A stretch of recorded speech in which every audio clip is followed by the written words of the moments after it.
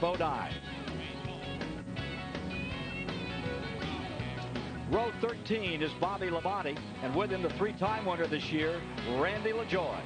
Row 14 is Patty Moise, and with her, Mike Harmon. For row 15, Jeff Green is there with Tony Stewart, the Indy star, making his 6th Grand National start. Row 16 is Larry Pearson and Jimmy Spencer. Row 17, Jim Bound and Stevie Reeves. For row 18, Curtis Markham is there with Terry Labonte, the winner at Atlanta in March. Row 19, an all-rookie row, Mike Dillon and Glenn Allen. Row 20 is Jason Keller and Bobby Doddard, provisional starters, as well as row 21, Tim Fedor and Mike Wallace. And Ken, there were some good names that failed to qualify for this race. You can see them there. Tommy Houston, who started more of these races than anyone else, and Buckshot Jones, who has a win so far this year. And Dennis Setzer also has a couple of wins in the past, and not in the field. Manufacturer's breakdown on this event.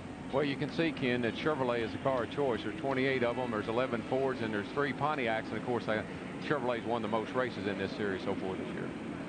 And the race analysis breaks down like this. $456,000 in the hopper.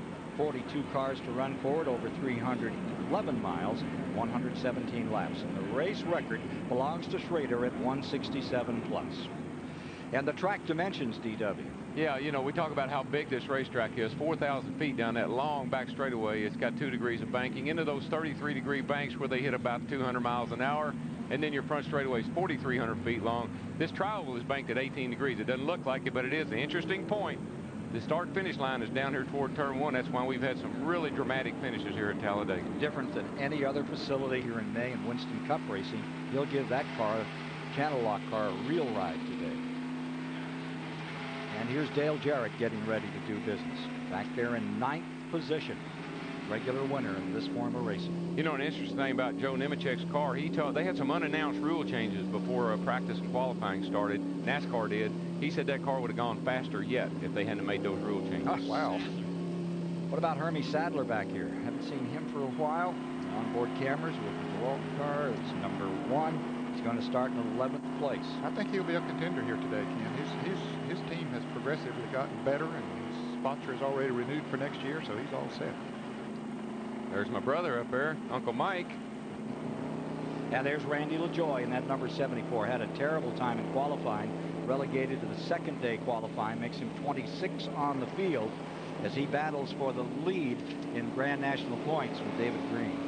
Randy's done a great job, Ken, this year, stepping into that car after Johnny Benson won the championship in it last year, and he's picked up right where Johnny left off. I'm really impressed with the way Randy has driven the car this year. And this is the track that turned it around for him back in 1993 when he finished second in this race to Dale Earnhardt. Now you see Derek Cope coming out here. He did not qualify this car. His dad had a heart attack, and so he was back up in Washington Northwest.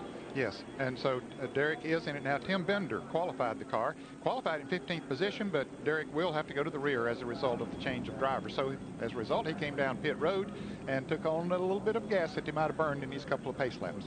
Incidentally, he says his dad's doing well, probably is watching today. Derek Cope back here ready to go, and Tim Bender still looking for a good ride for the future. Yeah, somebody may say, you know, why would they do that? Well, they've had 2 pace laps here. That's 5.5 miles, and so that's a gallon of gas. Sure. And Mike Wallace came in also, capped his. He's already at the rear, so why not come in? You're at the back of the field, take the fuel on, and that might help you out later on.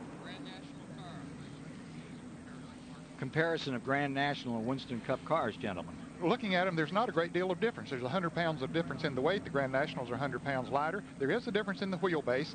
105 for the Grand National cars, 110 for Winston Cup cars. Engine same size, but these cars that are running today have a 9.5 to 1 compression ratio, where in regular Winston Cup races there is no restriction on compression. There is, however, on the restrictor plate tracks like Talladega. Yeah, actually these cars make more horsepower, Ned. They got the 9-to-1 engine with the 390 carburetor and a bigger restrictor plate than the Winston Cup cars had. There's probably 20 more horsepower in these engines than there is in the Winston Cup. Therefore, Joe Nemechek was quicker than the Winston Cup. Pace cars up, field's coming down, we're ready for a start.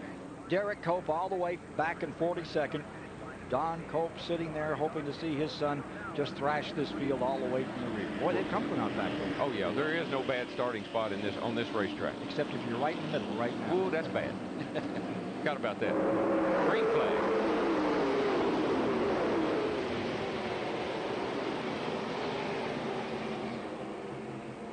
Well, this is as calm as it's going to be right here, folks. From here on out, get ready. Buckle up your seatbelt, as Ned said. Tie down your television, because they're liable to knock it off the shelf if you don't watch.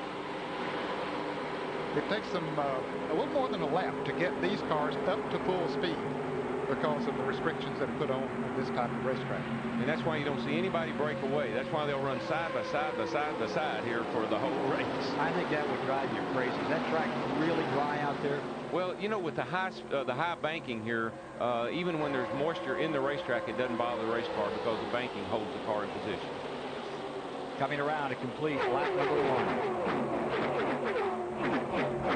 Well, Nemechek's car has proven that it was definitely the fastest car here, because he just jumped out there to a pretty nice size lead for Talladega. Chad Little's jumped into second spot, and Kevin LePage has pulled himself up into third in a hurry. LePage loading up the gun on number 88 up to third, and Chad Little just pulling away. Remember, he started in third. And look at McLaughlin, number 34, the yellow and red car on the outside. Greg Sachs in the middle as they come thrashing down that back straightaway. Right now, while the tires are still new and getting a good grip, the outside lane is the fastest lane. That might be true later on, but certainly in the early part of the race, the fast lane, you keep the cars wound up out there, so those who are up there are moving on. McLaughlin from 8th trying for 4th in that red and yellow car, doubled up as they go double wide out of 4 and down the main straightaway.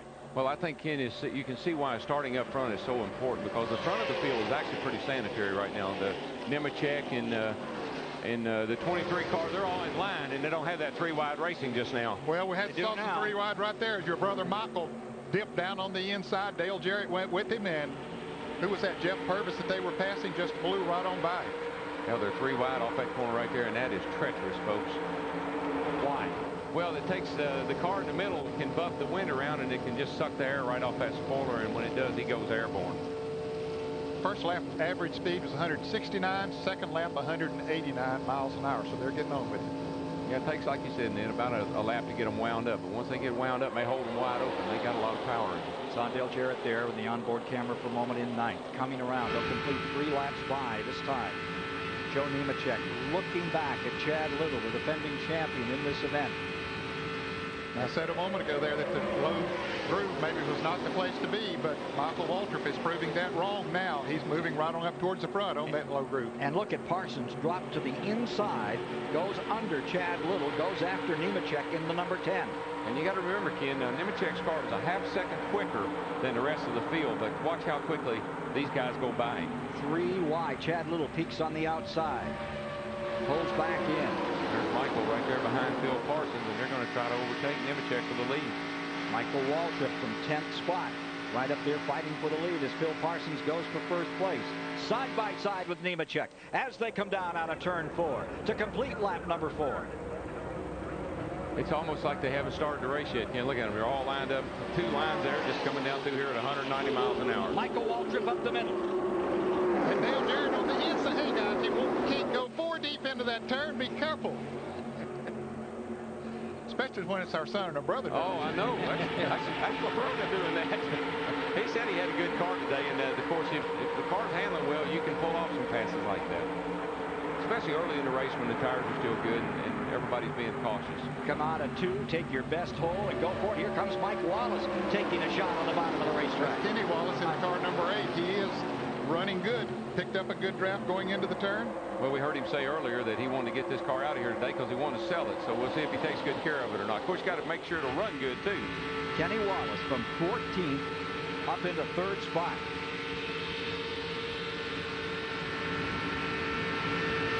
And there's Chad Little, who's having a little bit better run today than he's had in some of the previous Winston Cup races, or Busch races. And guys, let's look up front. Mark Martin, who started pretty far back in the pack, is right there with Michael Waltrip and Dale Jarrett. He's already up there battling for 3rd. He's down on the inside. Is that him out? Good grief. I didn't even realize he got up there that quick. From 16th. He's under Kenny Wallace. Well, he's the benchmark in this series. I mean, if you beat Mark, you know you've done a great job. Boy, look at that draft he picked up, and he's going to blow all the way to the lead. How about that? That's exactly where he wants to be. He told me last night, the one thing I want to do is come out of this weekend and not be hurt. Oh, yeah. Concerned about. Yeah, you know, it bothers him. He likes to run these races, but this racetrack does bother him as far as crashes are concerned, because there are big crashes here, and they'll hurt you. So it's Mark Martin bringing him by.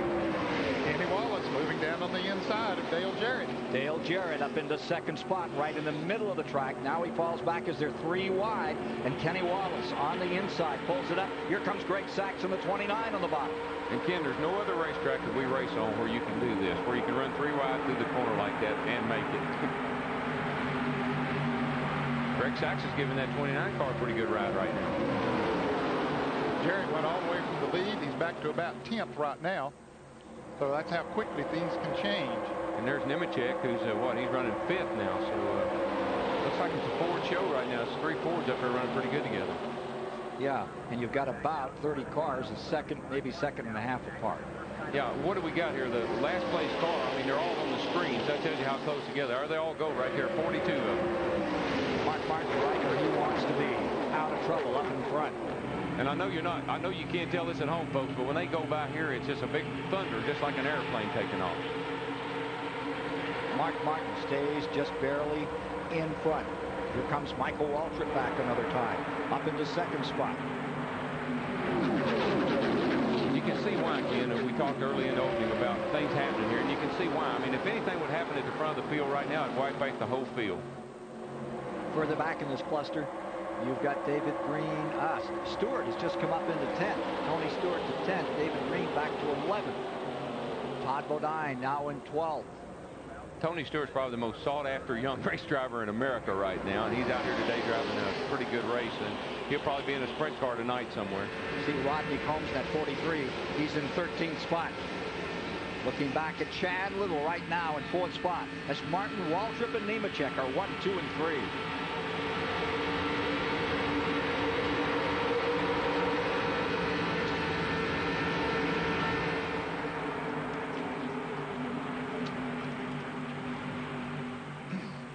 Well, we'll see if it's like normal. Normally when we go to break, they have something happen. Well, just watch. Ooh. Thank you.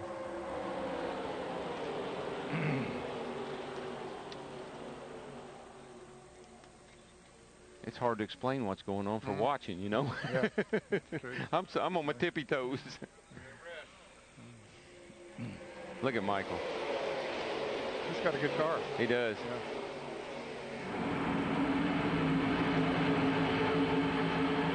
And Mark surprised me. Of course, both those cars have got Roush motors in them too. Michael gets his motors from Roush. Oh, does he? Yeah. I think he may have chosen the wrong line down the back straightaway. Wow, look at him come back.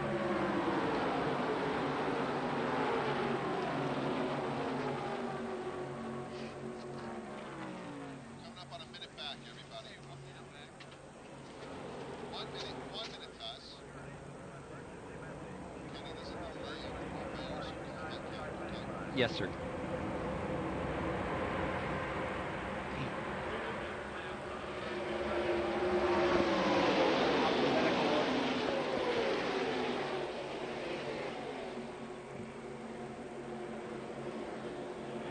Look at Nemechek. He's caught in the middle right there, sliding back.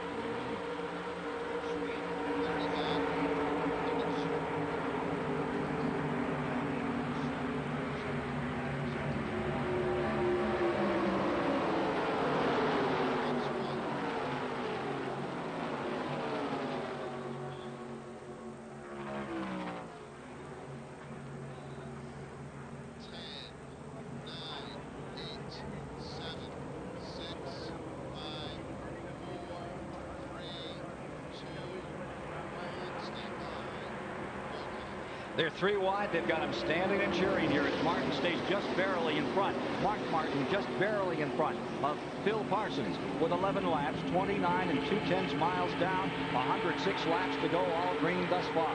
That's Michael Waltrip. A little further back, right down to the bottom. as he continues to hold on to a spot, and all of a sudden Bodine is up there ready to fight with him. For the moment, Parsons takes the advantage on that inside line. Ken, our pole sitter, Nemechek, he's in 12th place right now. He picked the wrong line to get in there just a second ago, and he went straight to the back. Tony Stewart's up to 7th place, too. He's making a great move. From 30th. Yeah, Tony Stewart in the number 15. White and red car. Tony Stewart having a tremendous run. He was second down there at Orlando in that first IRL race of the season. And for more on him, let's go to Dick Berggren. Tony Stewart would be running a sprint car. In fact, tonight Tony Stewart will be running a midget in Lincoln, Nebraska. It's a little hard to keep up with this guy. He's the most versatile driver in the field. In 1996, he has run an Indy car, a Grand National car, a TQ, a midget, a sprint car, Silver Crown Legends. I'm getting out of breath, guys. Mini Cup, and he's also going to do a truck, a super modified, and an all-pro. Darrell, he's a busy guy. He is. I've been watching him. I know everywhere he's going to be over the next 6 months. Well, there have been some published reports that Darrell Waltrip might have an eye on that guy for more reasons than one. Well, Ned, I told this story. I thought I was being shrewd and sly when I mentioned his name a few weeks ago. He might give me a quick call and tell me he was interested. A lot of people got he's given a lot of calls from a lot of people. Harry Ranier says he has him under contract. Watch yourself. Well, I know. And Harry and I are real good friends. Back to the line. It is Phil Parsons with the advantage. And that is the entire field. And consider that we're 13 laps into this thing, 34.5 miles, and that's the draft. That's the fight for first place right there, 25 strong. More than likely, Ken, they have not cracked the throttle since the green flag came out. They've had them wide open ever since they took off. Averaging over 187 miles an hour for the first 10 laps. That would be a record if they stay at this pace. Well, there's no reason to believe they won't, because cars seem to be working well, and everybody's used real good judgment so far. I haven't seen anybody make any radical moves. But the pressure, the mental pressure to go that fast with that many people around you all the time. Yeah, it does, but it takes a while to do it. Right now they're having fun. At least they think they are. 4 wide. No, not quite. 3's enough. And then some. Oh, there's Tony stuck in the middle. Yeah, and here's the 26 coming onto the Cope.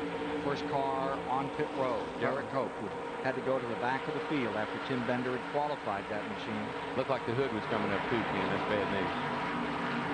Out in front, Phil Parsons, who won here in 1998, driving for Richard Jackson in the 500. That's the Winston Cup race tomorrow. Big day here. You'll see it all on CBS starting at 1 Eastern. First and 25th, 1 and 4 tenths of a second. Boy, is this some kind of racing.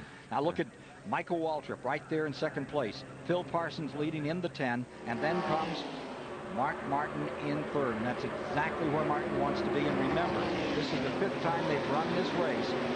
Mark Martin has never finished in the top 30 in this event. Let's give a call to Purvis, too. He's in the 4th position there, and he's running along pretty sporty himself. He got shuffled back a little while ago and got back to about 15th place. Now he's already back up to 4th. He has a good car. I don't understand why somebody isn't talking about Purvis. He's a great driver and a good young man, and of course he's from Clarksville, Tennessee, and he's one of those Tennessee boys that does real good. That's that number 4 right there. That is Purvis, as he brings it along right up into the front of the field. Michael Waltrip goes for the lead. Mark Martin goes with him. Dale Jarrett goes on the inside of Phil Parsons. Phil's going to wind up about 4th or 5th when this pass is all over. Here comes the bundle at about 190 miles per hour at this portion of the track directly in front of us. 25 cars, 1 and 4 tenths of a second apart. And both those cars, Ken, Michael's and Mark Martin's, both are powered by Roush engines. Mike gets his engine from Roush, and so does Mark Martin. So those cars are running very well. And I guess that's a Yates engine in the 32 car of Dale Jarrett. So it is. All well represented here at the front of the field, and that's a Ron Hutter in the 4 car. Chad Little in the middle getting covered up out there. Where's that Tracy? No, it's Chad. Tracy Leslie with new colors in here. Oh, where'd that 43 car come from? He come creeping up in there. Rodney Combs. They've taken the Derek Cope car behind the wall. We saw him earlier there in the pits. The Babcock car is out. Here's Michael Waltrip sneaking a peek at first place as they come back down to complete lap number 17 this time. And Jarrett, who had a lead for the moment, gives it up. Turns it over. Michael Waltrip is out in front. Now you're riding with Dale Jarrett as he battles for the lead. The 98 car up along the outside, that's Jeremy Mayfield. Wow. He started back in 18th position. That's what I said when we started this thing, Ned. There is no bad starting spot at this racetrack. You just got to be real cautious to work your way to the front, but you can start anywhere and lead. Jarrett getting caught in the middle. Yep. And the inside and outside draft just blew him away right there. Now he's back to what? 7th, 8th, 9th spot on here. Nemechek, the pole sitter, alongside him. Yeah, he's starting to work his way back up toward the front. He got shuffled back there a minute ago, and that's what will happen all day long, Ken. Guy will get in the wrong line, and he'll go back, and he'll have to work his way back to the front. Take a look at this. Michael Waltrip continuing to lead. Jeremy Mayfield now challenging those leaders.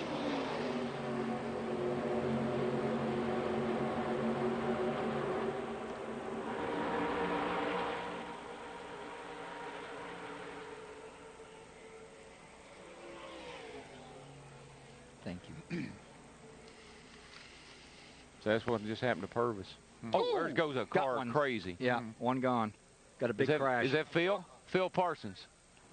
Oh, no, it's not. There's the 3 car. I told you them commercials will get you. Oh. Big crash, big crash. Who's that? Is that Chad? Larry Pearson. Larry Pearson. I believe Chad was in no. it, though. I think I saw a green car. No, he's coming over.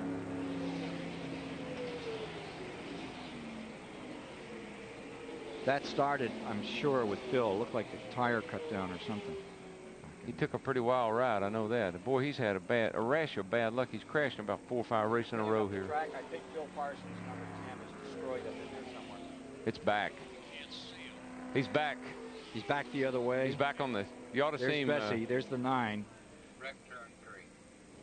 But it started in the middle of the backstretch. These guys coming down the back straightaway ought to pass by him here pretty shortly. If you got a camera in the backstretch, there should be a bunch of cars.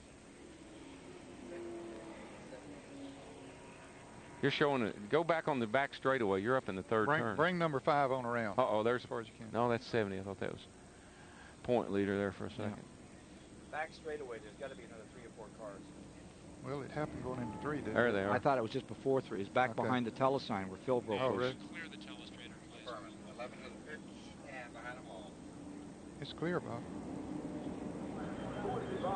57 car. Crunched. That's about as far as you can go. In lap 18.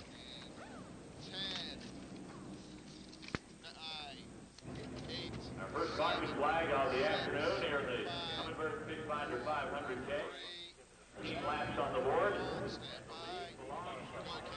Lap 18, major crash, multiple car crash going down toward turn 3 on the back straightaway. And there you see the number 70 out of Davenport, Iowa.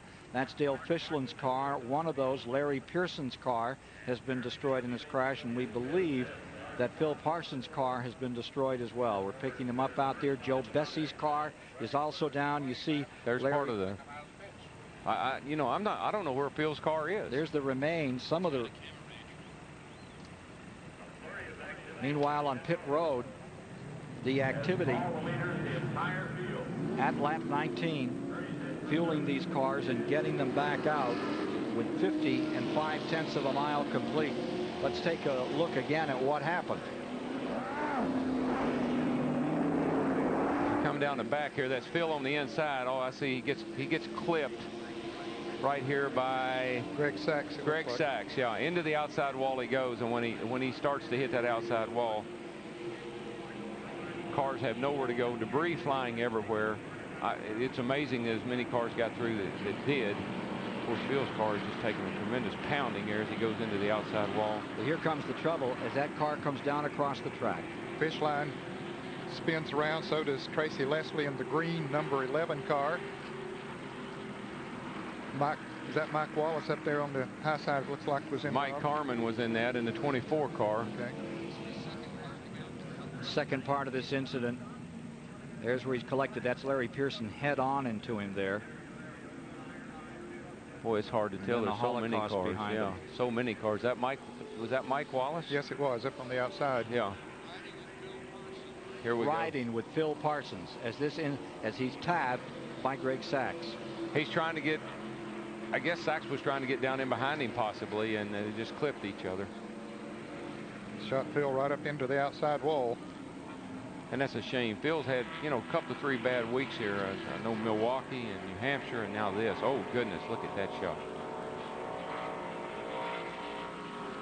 And they're still wrecking. Phil Parsons, 6 in points.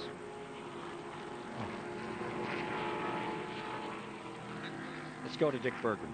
And I'm with Tracy Leslie. He is in the garage area. How did that look to you? Same as Daytona.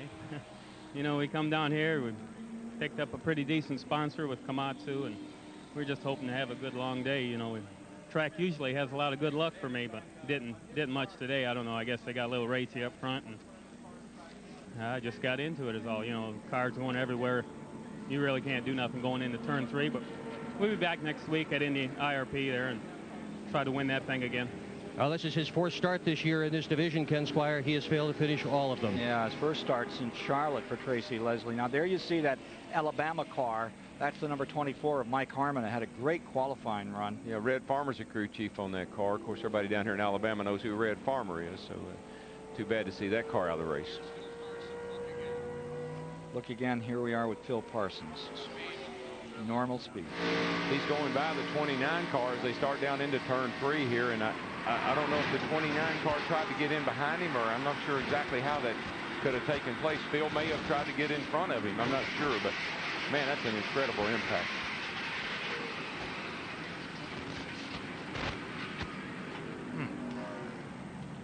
And that's exactly how it feels and sounds. And there's the car being towed in now. Channel lock, number 10 of Phil Parsons, who came in here in 6 in points, going back to the garage on the hook. CBS Sports coverage of the Talladega 500K continues after this message and a word from your local station. Let's put X up again and see everything. Joe Bessie, he just came in the garage. Did he go back to the garage? Yeah, they had him on the hook. Okay.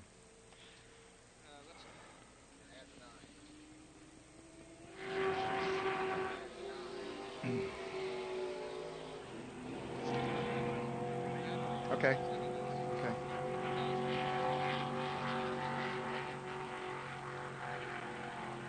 Okay.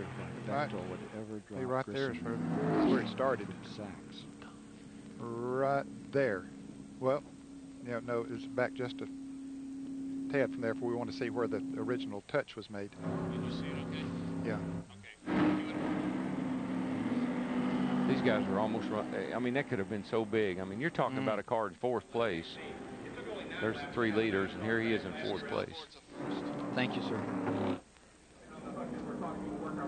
I gotta believe 29 was trying to get down in behind him. I think he Yeah, was. I think so. I think you're right. Just misjudged it. So easy to do.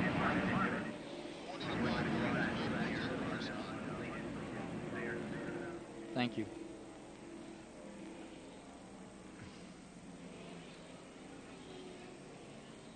Coming back to billboards, first of all.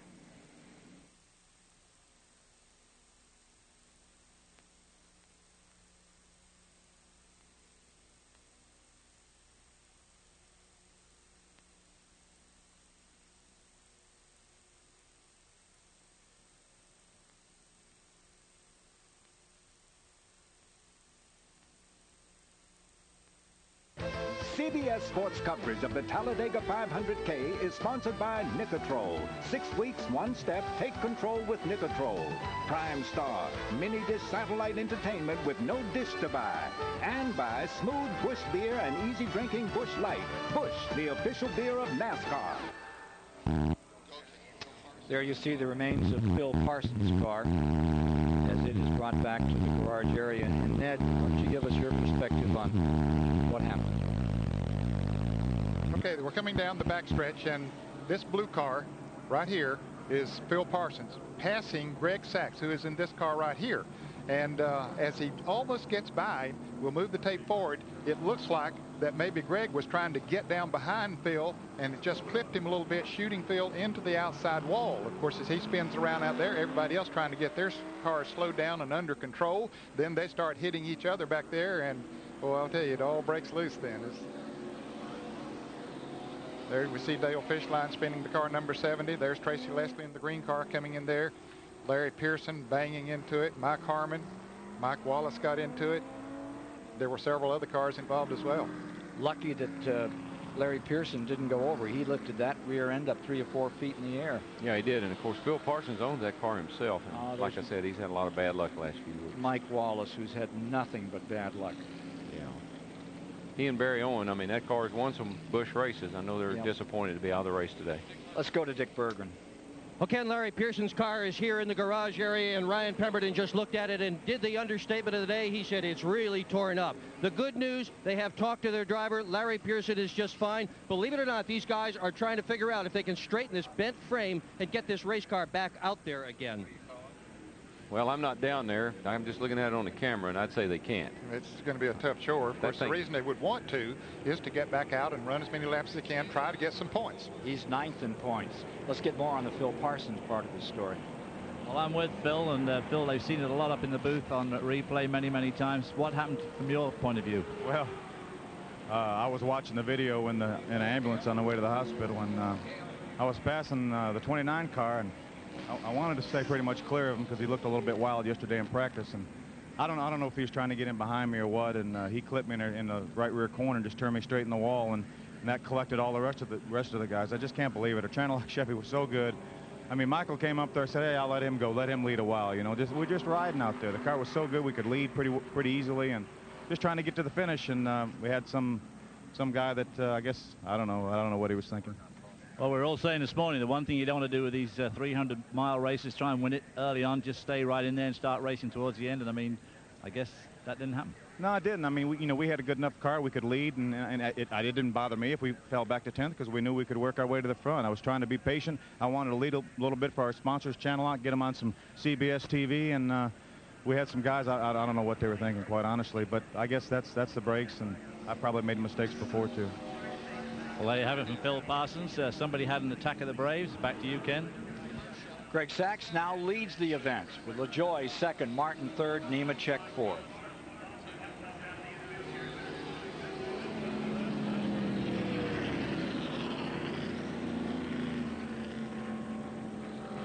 Anybody know what's wrong with Bobby Labonte?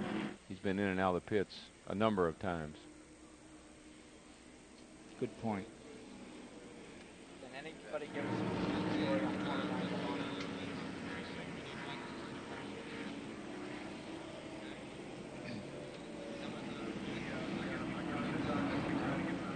Can anybody tell us about Bobby Labonte?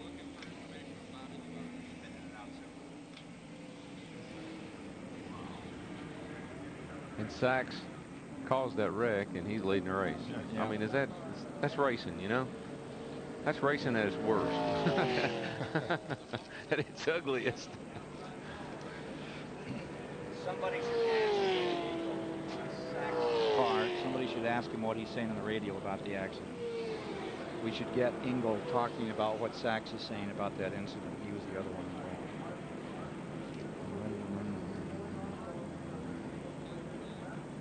Yes, sir. Yeah.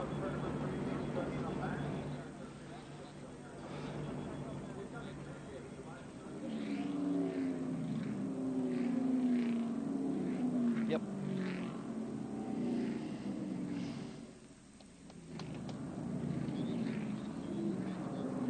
Certain. Always for you, Steve. Always for you. That Martin stuff, he'll be back up in there, so be sure to have that. And that's fine what you got now.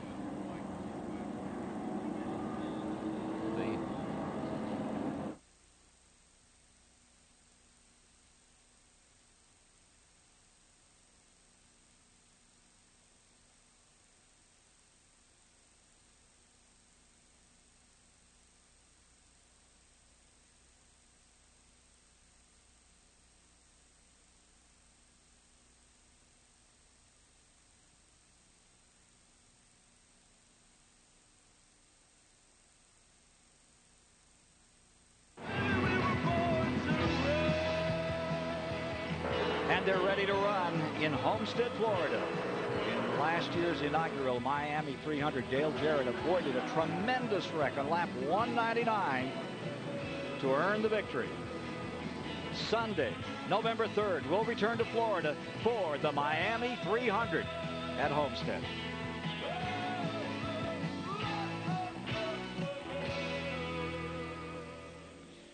Back with you live at Talladega. Looking forward to that Grand National finale down there at Homestead come November.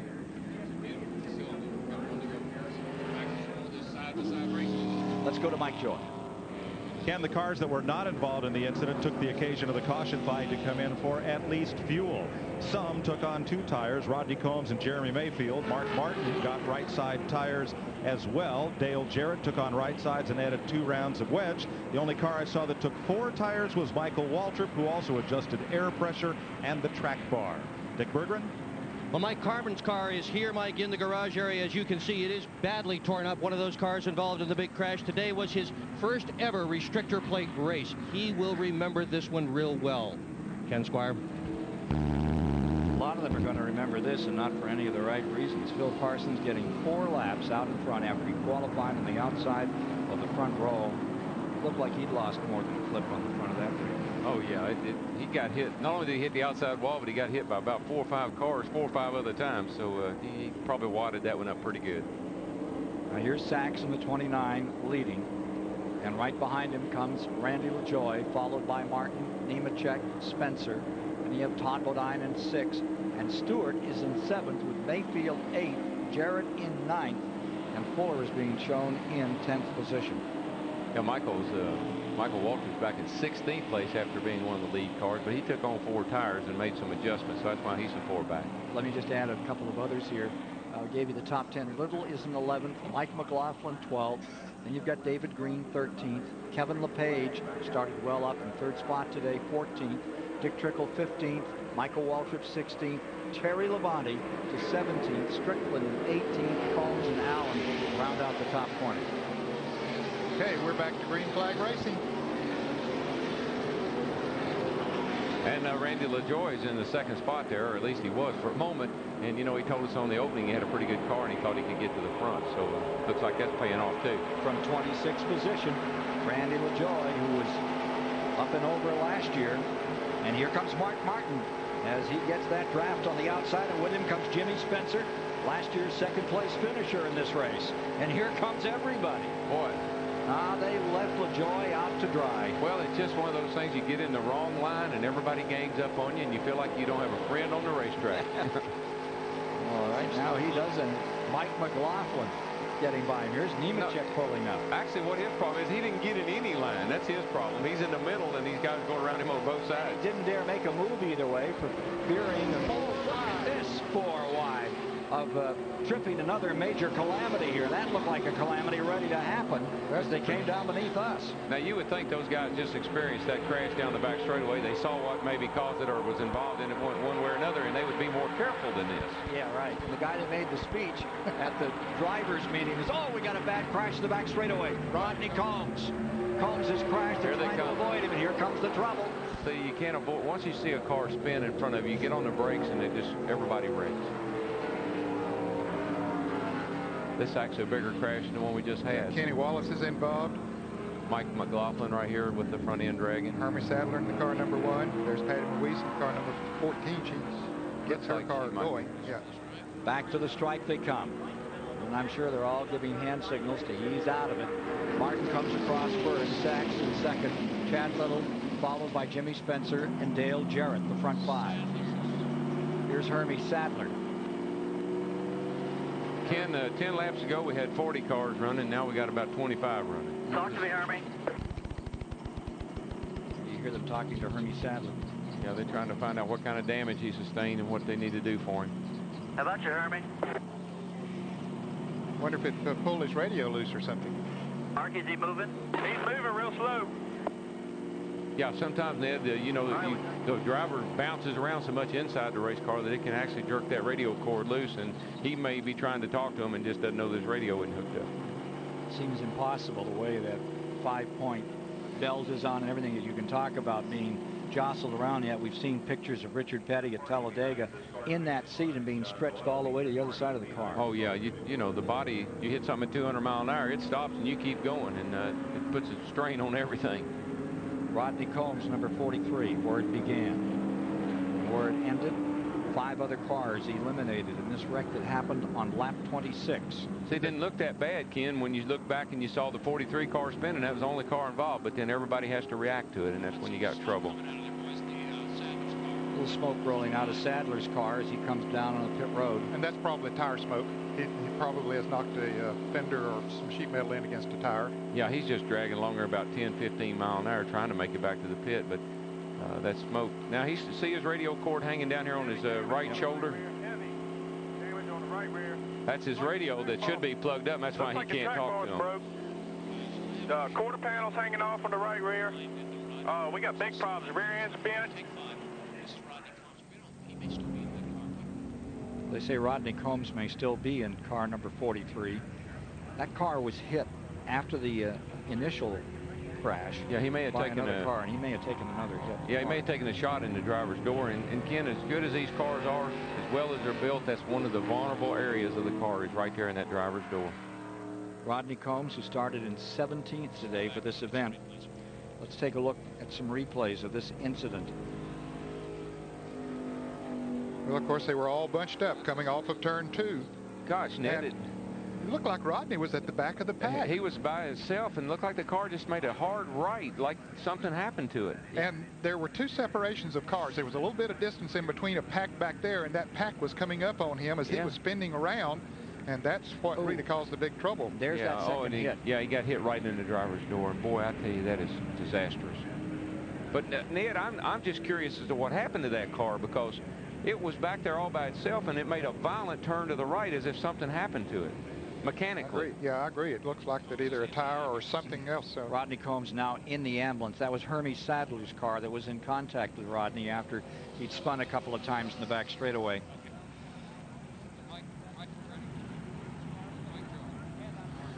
For more on Rodney Combs, here's Mike Joy. Well, they're trying to figure out here in his pit. His wife Sue is here, and Terry Allen, the crew chief.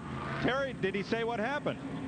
No, he never did come back on the radio to say anything at all. I heard him key the mic as things were going around in circles, but that's all he ever said. We haven't talked to him at all yet. Okay, and he walked to the ambulance, so apparently he is okay, and the car just appeared to turn right. His wife Sue is sitting here, and just kind of a lot of people running for TV screens and grabbing for radios, and you're pretty calm about this whole thing. Well, there's nothing I can really do at this point. I just got to stay calm and see what happens, see what they tell me. Take another look at what happened to Rodney Combs. Ernie Sadler, you're riding with the number 1 car. Oh.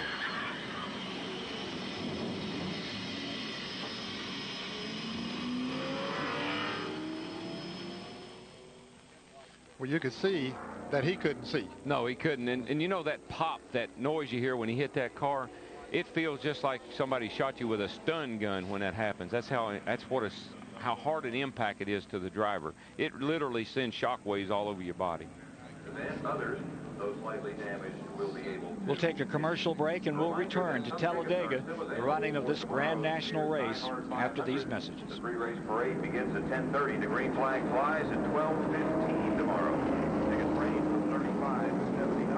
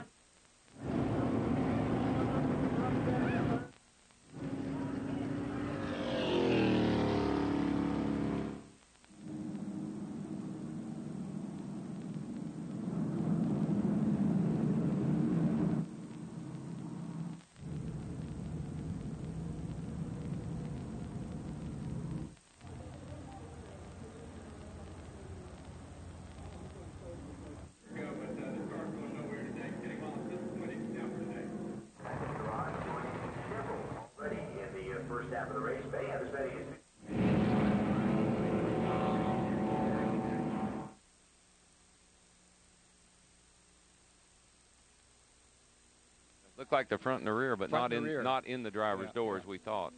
This thing will confuse you. See, this is camera 5 over there. It's an ISO. Yeah. I know a moment ago we were looking at Phil Parsons' part of his wreck, but it wasn't on the other deal.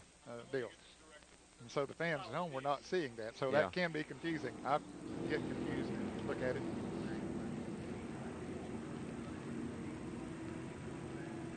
I wish they'd pave all that down the back right there, get rid of that grass, and that's a dirt bank with arm coat, and it's the worst thing it could be. Yeah, you're right.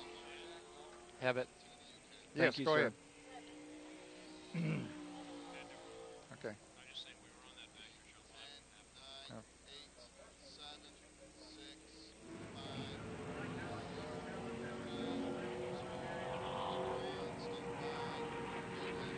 Coming up next, live second round coverage of the Ameritech Senior Open from Long Grove, Illinois. That's here today on CBS. Let's go to Dick Berggren with Kenny Wallace. Well, the value of this used car, Ken, is practically nil, as W.C. Fields once said. You were one of the drivers in the drivers' meeting this morning, Kenny Wallace, who spoke out and told the drivers, take it easy. What's happening out there? Well, you know, I don't like saying anything in the drivers' meeting because I'm low-keyed sometimes. But Dale Jarrett started it, and, you know, it's just a deal. What happens is I figured, you know, this race I'd take a different manner. I'd lead the race. I'd get up there. So the Red Dog car, we run in the top. We got, you know, run second, third, top 5, and then I guess Greg Sachs, you know, didn't give Phil Parsons, didn't give him an inch. So here I'm running 8th and get taken out running 8th. So we come in, we fix it, and I said, well, I'm in good shape now. I'm in the back. And they just run all over Stevie Reeves coming off 2. Whether something happened to his car or not, I don't know. But the thing is you got to roll off the gas here. If you get a run and you got to roll off the gas, it means you're just staying in line. Every minute minute, any time anybody gets a run, they go for it, and that's why you run 2, 3 wide. But you know, I'm not complaining. I'm just telling you what's going on out there. But hey, the last Grand National race here for me. Man, oh man, half field taken out. We ain't with 20 laps into this deal. Bad deal. Ken Squire. Kenny Wallace. Stevie Reeves' car badly thrashed in that crash as well, and we'll give you more on that story shortly.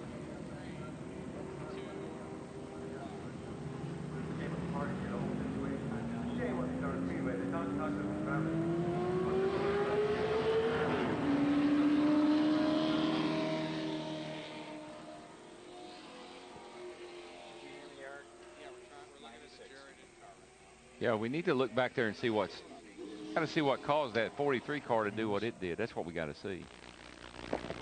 Maybe something did happen to Reeves' car. Maybe This CBS Sports Race Summary is sponsored by Mogul Motor Oil. Changing oil. That's in the front here, so we're not going to see anything here. No, we're not going to see anything here. No, he was in front of that. He was right behind the lead pack.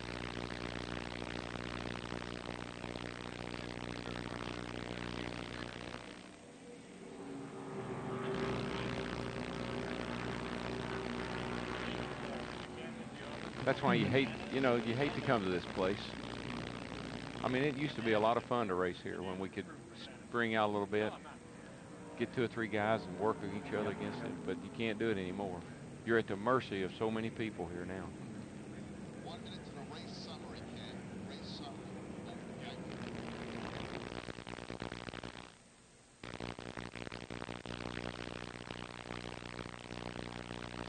Go back to Mark Martin. Mark Martin. We'll look at that again from X2. Okay. Jared's car has nothing. No,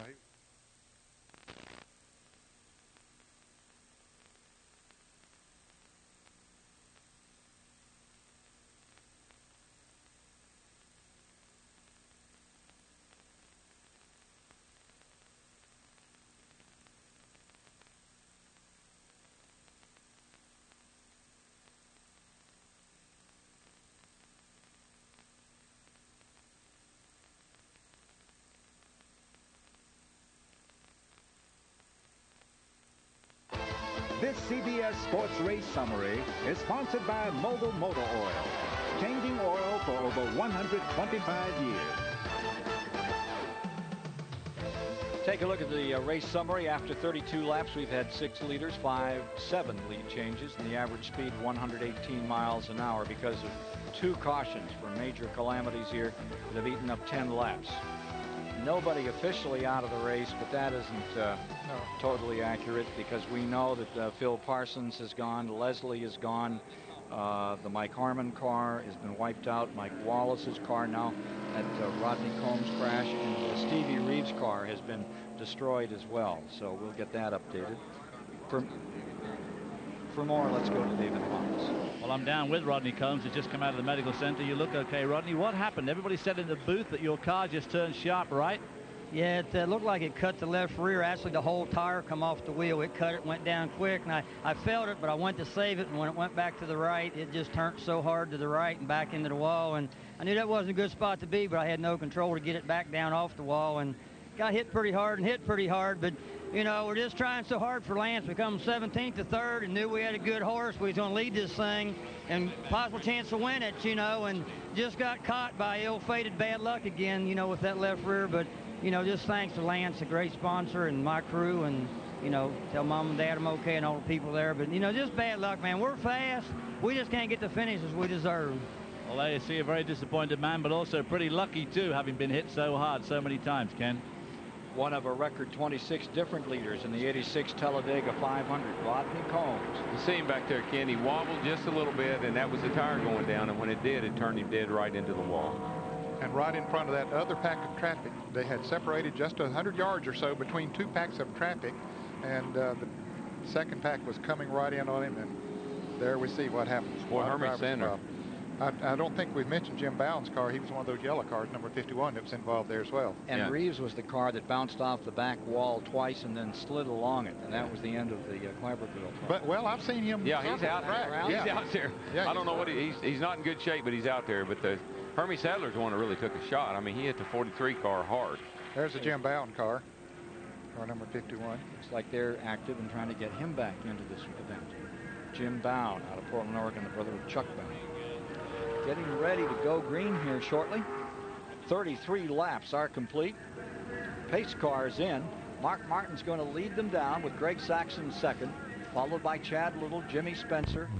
Back there in 5th is Dale Jarrett, then Nemechek, Mayfield in 8th, Todd Bodine, Michael Waltrip 9th, Tony Stewart 10th, McLaughlin, LaJoy, LePage 13th, David Green 14th, Terry Labonte 15th as they sort them out. 27 cars still being shown on the lead lap, and one of those, the one at the very back, is Bobby Labonte, who made numerous pit stops during that caution period.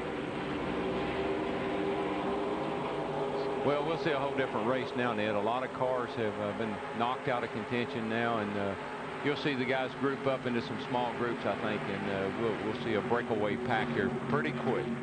Here's 44 trying to get back into this thing. Look at him skedaddling toward the lead. That's Bobby Labonte in the car number 44, passing Patty Moise. Now, she was involved in that spin, but apparently didn't hit anything because she's out there running. That's Dick Trickle right behind Bobby Labonte in the red number 64. Jeff Purvis there in the car number 4. Jeff's a lap down. He was involved in that other. Yeah, he must have spun or something. Well, no, he's not. No, he's not. shown the lap. There you go. He's there not. you go. I beg your pardon. 20th spot. Yeah, I beg your pardon. I didn't see him getting any trouble, but. Well, the scoring showed him a lap down a little bit earlier, but that has been corrected. They actually picked him up to 19th, and Bobby Labonte just getting around him, so he's picked up quickly from 27th spot as he begins to sort out the number 44 and charge toward the front, where Mark Martin is on the point. Right with him, Greg Sachs, and the front of the field stabilizing over the last 2 laps.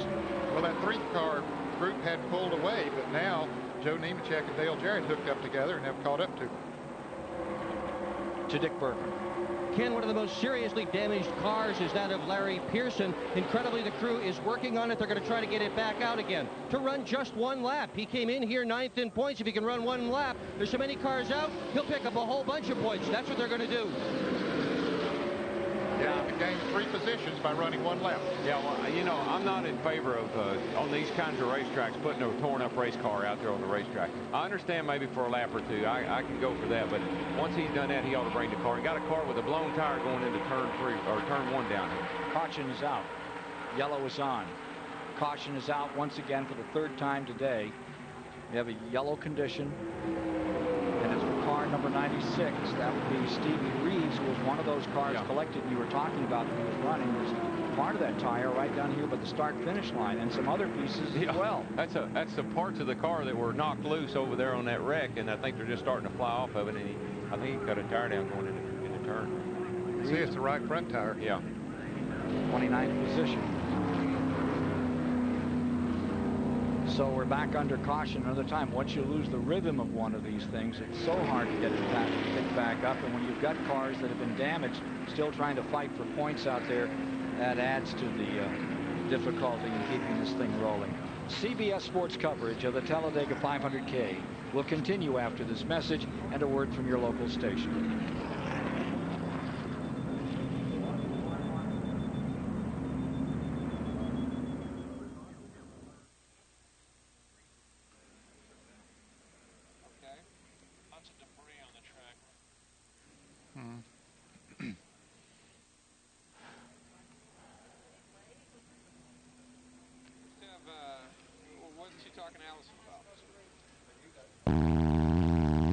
Just think, guys, you'll get to look at the same thing all over again tomorrow. Yep. So get your stories ready. Don't you be a story. No brakes. No brakes. Okay, thank you. Look at 96, no brakes, and he's trying to get the thing wound up. And there's a wall. He's going to go for it. Use it. Oh, he's gone right through. He's right down here in front of us. Yeah. He couldn't get stopped. Can't woe up. He's all the way down here across the start-finish line.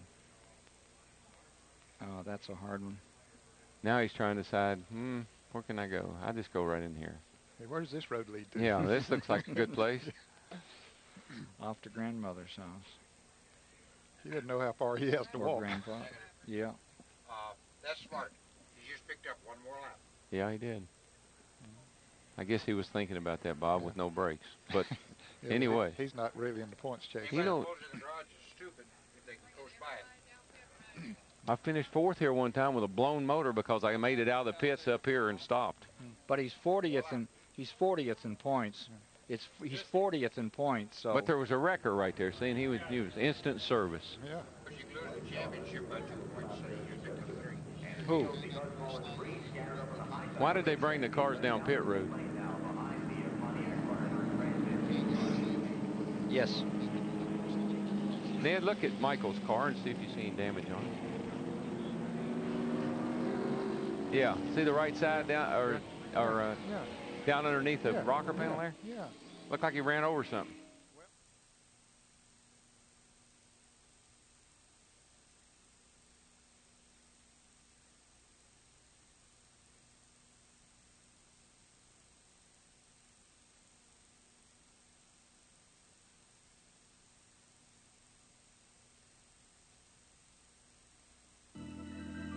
Tomorrow, it's back here to Talladega for one of the wildest rides of the year, the Die Hard 500.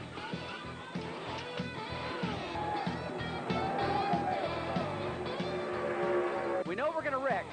We just don't know when and where.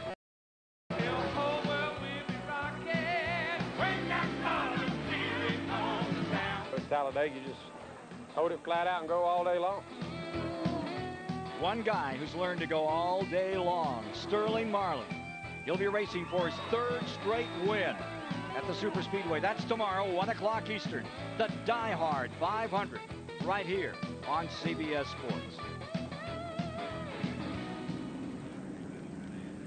Well, there's what's left of Stevie Reeves' car. He brought it down again, and he couldn't get it. Whoa, the brakes were gone. Yeah, when he blew that tire, it busted the brake lines and all off the right front. He couldn't get it stopped. So he coasted down across through the pits, all the way down here to that first turn area. He's found a record. Yeah, they're going to bring him in. Pulled her right in behind the wrecker there and said, "Take me home, will you please? Get me out of here." Let's go to David Hawes. Well, I'm down here with Bobby Allison, of course, one of the old-time Winston Cup greats and a 4-time winner here. And you've got a slightly different perspective on Darrell Waltrip, who's been saying he doesn't like these big packs going around together because it means trouble. What do you think about that? Well, the big cat packs are because everybody's working so hard. The restrictor plate has got the speeds at 190, 185, 195, you know, along in there. But let me tell you, the real reason the packs are tight is because everybody in here is working hard. And my opinion is that we definitely need some sort of restriction on the cars to keep the speed somewhere in some sensible range. Without the restrictors, they'd be having to go to Montgomery to pick up the wreckage from some of these deals. And I felt like, David, if I'm wrong about that, maybe we need to go back to 426 Hemis and dual 4 barrels. Well, there you are, Darrell. 426 Hemis and 4 barrels. See, Bobby's only guy remembers 426 Hemis and 4 barrels. They were restricted in, these cars were restricted in 1972 when I was driving them. Restrictor plates are a nightmare, but it's just it's the lesser of all the evils. Now, how big is the restrictor plate on these cars? 29 30-seconds. You can just, you can barely stick your thumb through the 4 holes that are underneath the carburetor. They go from 725 to 40 horsepower down to 425 to 30 horsepower. And it's amazing they'll run as fast as they do. 190 plus. Here's Dick Bergman. Ken, Bobby Labonte has made repeated pit stops here during every opportunity he's had. Problem, the radio is out. He can hear them for just a little ways on the racetrack. They can't hear him at all. They still don't have it fixed. Meanwhile, Jeff Green in the 3 has been in. They worked on the front end of that car. Tony Uri said it wasn't running before. We got the front end damaged, so maybe we're going to go fast now. We'll see. 39 laps have been completed, 40 when they come by. That'll bring us to 106.4 miles of the 311 to be run in this 500K race. Dale Jarrett seems to be in trouble. Dale Jarrett, the number 32, going very slowly down on the apron. What's the story here? Well, it shouldn't be out of gas. He stopped at 20 laps. He's only run less than 20 laps since then. It's got to be ignition. See him up there messing with the switches. He's hitting the starter button, trying to get it to fire back up, but it's got to be ignition. Band-Aid car. Dale Jarrett needs a Band-Aid right now. Yeah, it does. Ken, you know, we're talking about restrictor plates. You know when the first restrictor plate was used? 1970. Really? And not at Daytona or Talladega, but at Michigan. Yeah, I remember Michigan, something about that. I didn't know what it was.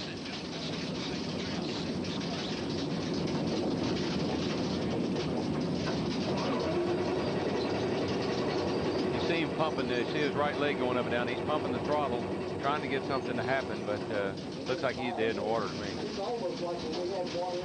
Still running just a tad. I don't know if he'll be able to coast all the way back to the pit or not. It's very slow, apparently. Oh, he's got somebody, he must have a truck coming up behind him, a safety truck. I've seen motion him to give him a shove. This is going to cost him a lap and take him out of contention, that's for sure. Bad break for Dale Jarrett, who's been running up here with the leaders. As it acts like he's saying apparently on the radio, and they're monitoring him, that it was like the other day when he had water in the fuel. Well, we've had a lot of rain here, and the thing set out here on the pit lane, so you know, it's easy to get water in the fuel. Mike? Its crew chief Wes Ward says, Dale says the motor will turn over, but it will not fire, not at all. They're perplexed. Looking back at one of those. Number 5 is coming. Like look out for number 5, Ken. You know they're going to load up 2 of those records and take them to Japan for that last race in November. Oh, well, just a little tap there. You haven't gotten your car torn up today, Dale. We just help you out a little bit. You're going to miss all the fun here, Dale, so we'll just let you work on the back of this thing. So, great race car becomes a push-me-pull-me here for number 32. Jarrett coming in. Unknown mechanical gremlins on that one. By the way, with 40 laps complete, Martin, Sachs, Little stay 1, 2, 3. Nemechek 4th. 5th, Mayfield. 6th, Waltrip. Then Stewart up to 7th. McLaughlin up to 8th. And LaJoie climbs to 9th, followed by Kevin LePage. Then comes in 11th, Terry Labonte, Spencer, Strickland, Fuller as the green flag is about to be extended. Single file as we come to the start-finish line. That probably won't last long. Yeah, that's true, Niv. Nobody's been lapped really on the racetrack, so these guys are, you know, single file restarts. You cannot pass when there's single file restarts like that. You can't pass till you cross the start-finish line. Once you cross the start-finish line, they can go 4 wide again, and I'm sure they will. 25 cars left in the lead lap, and that's about all the cars left on the track. Boy, it is. Shorten this field up in a hurry. Chad Little wants to go for the lead. Boy, Boy, that's a great run for Chad. The kind of year he's had, and he's leading this race, I know that's got to be exciting for him. Six-time winner last year, switched to Pontiac this year, had his troubles. Now here comes Nemechek, who's set on the pole into second. Jeremy Mayfield right there. On the inside, that white and red car, that's Mayfield challenging those two leaders. You know, Pontiacs haven't had a great year in Busch or Winston Cup, and I know Chad would like to change that for him right here today.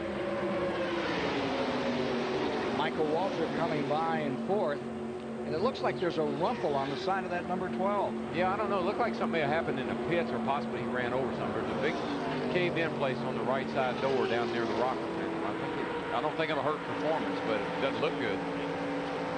Looking from Randy LaJoie's car back there in 11th spot.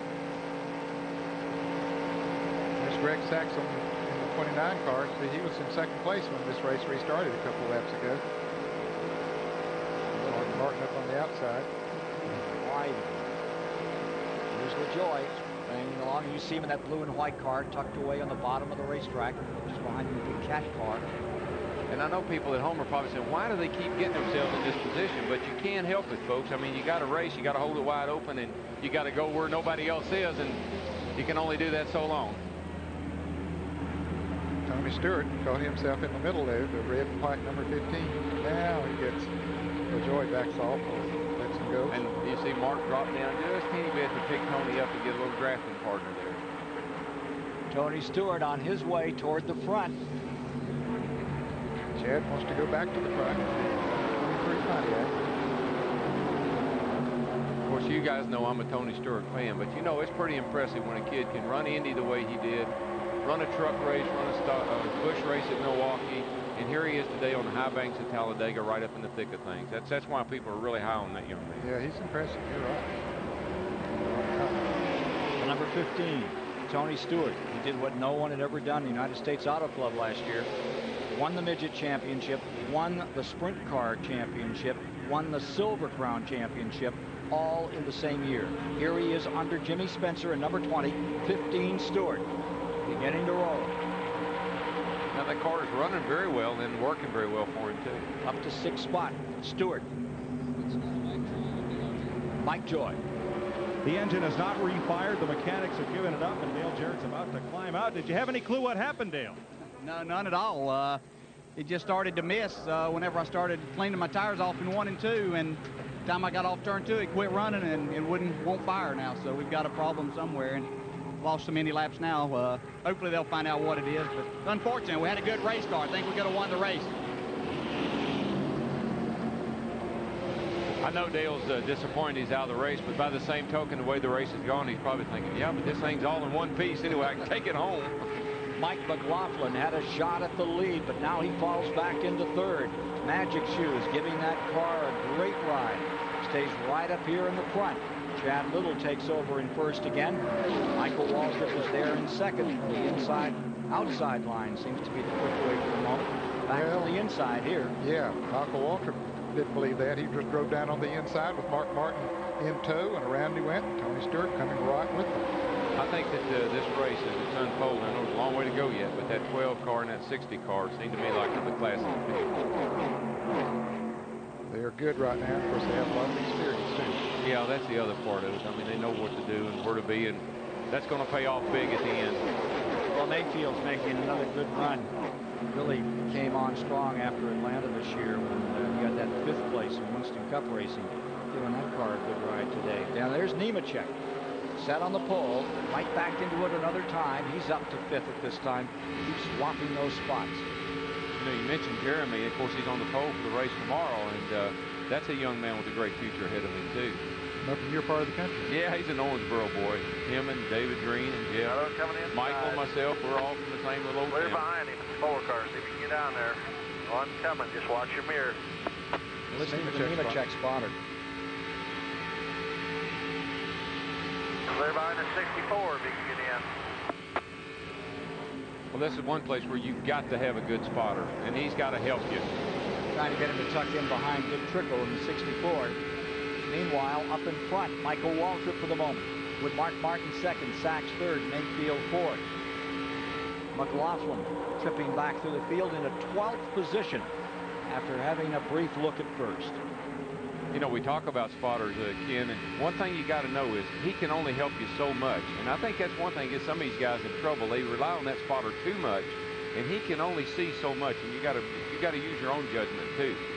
Our in-car communications today provided by Racing Electronics. A little closer to the heart of the race. There you see Todd Bodine's number 81 stacked up on the outside. He's a former winner this year.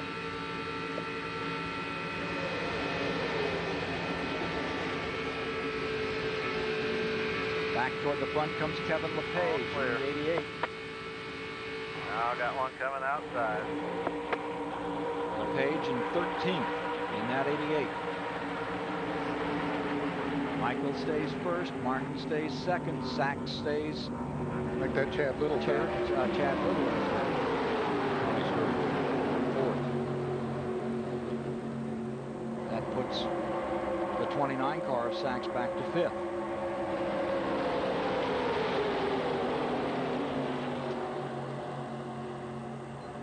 You can see how close Mark Martin is running to Michael Waltrip. That's the most effective way to draft. Make the cars go fast. Stick it up there as close as you possibly can.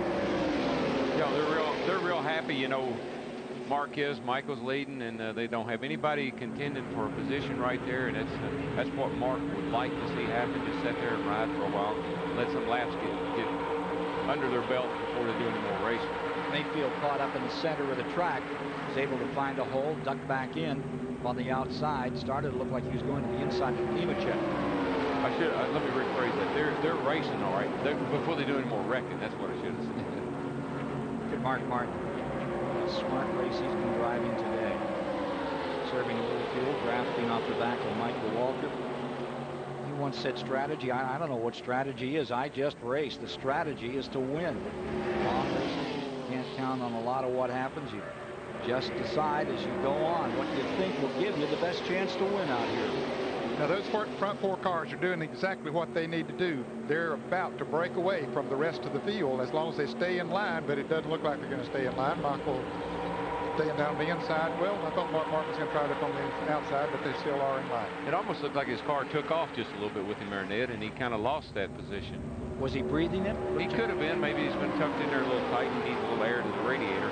You got to understand, you know, the guy in third place, Chad Little, and the guy in fourth place, Chad needs to win badly, and Tony Stewart doesn't have any drafting experience. Now, how do you explain Chad sitting there behind them two forwards and Tony sitting there saying, gosh, I wonder if I'm doing okay, or wonder if I'm doing this right or not? Stewart was really impressive in that 8 o'clock practice and training period yesterday. He found anybody he could to draft with, got himself quite a lesson in a very short period of time. Mike Joy.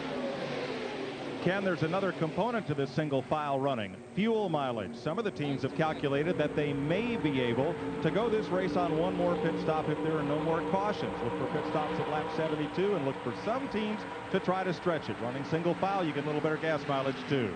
Dick Berggren? Well, I'm watching Mark Martin down here, and he is absolutely flying, but he has been flying all year. This is only his 8th start of 1996. Incredibly, coming into this race, he had led more laps than anybody else in the division, even though he had run less than half of the races. 4 wins. Incredible, absolutely incredible, but he has never finished here. Every time he started at Talladega and Grand National, it's been a DNF. Ken? Never in the top 30, and now they say he has a radio problem. We're being told that he can't communicate back to the pit area. 52 laps are complete. 138 3/10 miles down here in this 311-mile race. 500 kilometers at Talladega today with Waltrip, Martin, and Little duking it out up in front.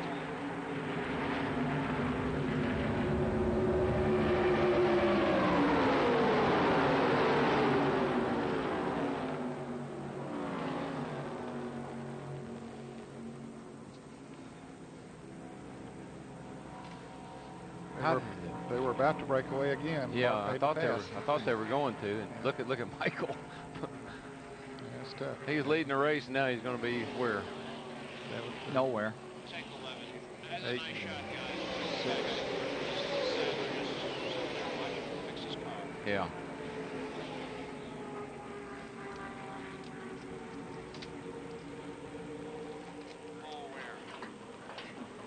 Look at that, guys, on silent race cam. You can see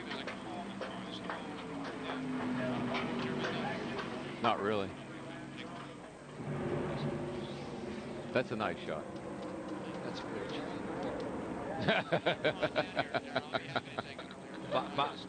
Bobby Unser lives. If you say that one more time, Ken, I'm gonna. I can't. Oh yeah. Yeah. Yeah, I remember that. Yep. Oh, there. Bob's the one that put that game together. Yeah. How about that? And Tony second. Chad.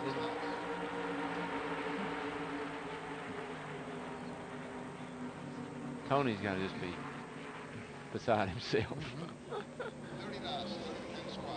Thank you.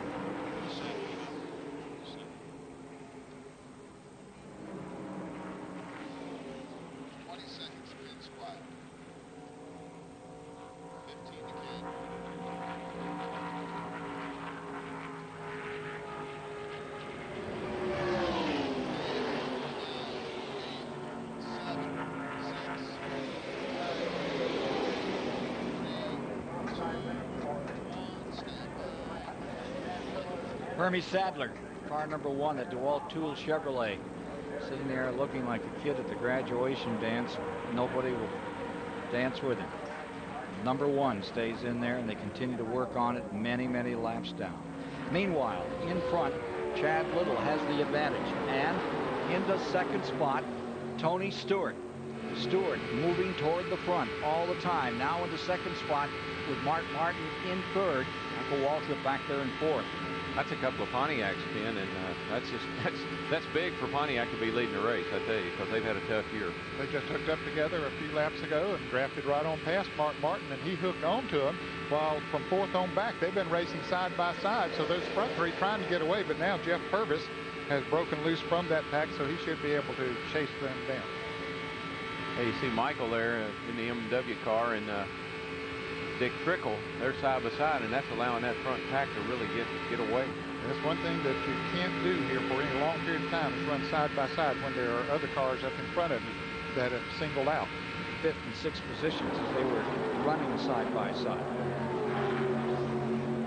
Meanwhile, the leaders, and it's Pontiac first and second, as Tony Stewart has brought that car along from the middle of the field. Tony Stewart now challenging Chad Little, defending champion here in this event. I'm not sure who is wrenching that 15 car. Are you, Ned, who the crew chief on that car is? Well, I know Waddell is involved in it. Waddell was. Terry Snipes is the listed crew chief on the car. Of course, you know the Wilson heritage, it lives at Talladega because this is one of the places where Cale and Waddell and Harry Renier's car back several years ago was very dominant. And of course, this is Harry Renier's car that Tony's driving today. Randy LaJoy. Up and down afternoon for him, currently in 11th position. Looking back, inside there you see the 26 car, 28 car. The 28 car, that's Strickland right there with him. 29 car on this just went by. Mike Dillon trying to get back out here again. Many, many laps down. Dillon being shown 30 laps away back in 34th spot. So he's going to try to get that car back out here and pick up a few more point positions. He's currently running second in the rookie standings for the Busch Series in 1996. Boy, that front three is really broken away because of some of that side-by-side racing that went on behind them. But I don't believe they'll get very far. I believe that group with Dick Trickle will hook up and chase them right back down. 9 leaders thus far in this event, and all of a sudden that 3-car advantage being overwhelmed by that draft just behind them. Yeah, you got Trickle, you got the pole setter Nemechek back there, and those of course are fast cars plus Purvis, so it won't take them long to chase them back down once they line up. They've got it. Dick Berger. Well, Ken, you've seen Mark Martin shuffling around up front. The reason for that, the engine is running just a little bit hot. They've even sent a runner down to Michael Waltrip's car to let him know that the reason that they were shuffling around was exactly that. They should pit here on lap 72, should only need that one stop, and they should be able to go all the way to the end. Yeah, see, when Michael was leading and we saw the 60 car jump out of line over there off of turn 2, I'm sure Michael probably jumped right on the radio and said, what is Mark trying to do anyway? Let's stay hooked up here and stay in line and get away from these guys. He didn't realize Mark's car was running. Mark making a move, going around Tony Stewart. Dick Trickle coming right with him. Tony caught up there without anybody to draft with, so the train's going to go by on the inside. Tony will be about 15 next time by. He's going to wonder what happened. 60 laps complete, 57 to go as they come by this time. They've accomplished 159 of the 311 miles to be run. And it's Chad Little to lead this time. Martin right there in second. Chad Little leading this race today, again, is very impressive because, you know, he hadn't had a whole lot to get excited about this year. They've got a lot of wrecks, a lot of problems, so it's really good to see Chad out front. And there's Old Faithful about one in third spot there, Mr. Trickle. He never ceases to amaze any of us that are in this sport. He just always gets the job done, finds himself at the front of every race. I don't know how many wins he must have. A couple of thousand, I think, this day. That's short about tracks, right. Yeah. all the races that he's won throughout the years. He was really disappointed he didn't win Milwaukee. You know, he had that race in hand pretty good, and he had made a little mistake there, driver error with 2 laps to go. And it really hurt his feelings. And admitted it, though. Oh yeah, he was the first one to admit it. He said, you know, even the best of us mess up every now and then. A little further back in the field. There's Greg Sachs, McLaughlin right after him, and up on the outside the number 20. Jimmy Spencer. The 20 and the 29 are close together there. That ought to be exciting. 9th, 10th, 11th following there. Waltrip just in front of them. Michael Waltrip in 8th position. Hey, he's changed up front here, too. There, Dick Trickle has moved around Mark Martin. Coming with him was the car number 4, Jeff Purvis, and Nemechek. So Martin dropped from 2nd back to 5th on that lap. You know that this is the first super speedway race that Chad Little has led since he led 1 lap at Daytona at the beginning of the season. Wow. So they have definitely made a big turnaround here. Well, they've been inching along over the last several races, getting closer. But last year was the wonder year for him, winning from the rear down there at Daytona, coming in here, doing that, beating Jimmy Spencer. That great finish a year ago in this very event. Of course, we heard that's the same car. When we say it's the same car, that was a Ford last year that they put Pontiac sheet metal on and a Chevrolet engine in that thing this year. So same chassis, a little bit different combination. Here goes Trickle trying to move on the outside of Chad Little. He picked up the drivers out in front in this race. This will make, what, 10? And stay there. Well, I tell you, Chad is holding his own down on the inside all by himself. But coming by, got a 10th different driver leading the event. Jeff Purvis comes right with him. See, if that start line had been back here in the middle of the tri-oval, Chad would have won that race. But since it was down here in the middle of turn, almost at turn 1, Dick Trickle won that race. You think that's a really big story, and you think that is one of the things that makes this track so, by all means. Hard. You come off a turn 4, any other racetrack, you look in the mirror, you got it made, buddy. If you got any kind of lead at all, you say, I got this in the bag. You come off the corner here off a turn 4, look in the mirror, you say, man, the race is just starting. Well, here's Jeff Purvis trying to be the 12th different leader today. Jeff Purvis has won here in ARCA racing. He's won here before on a couple of occasions, also won at Daytona in ARCA racing. Jeff Purvis trying to lead him down this time. Nemechek right behind him. And he's won a Busch race earlier this year, too, so it's no surprise he's out front. Ron Hutter power. He's had the pole here the last 2 years. Jeff Purvis now has the lead.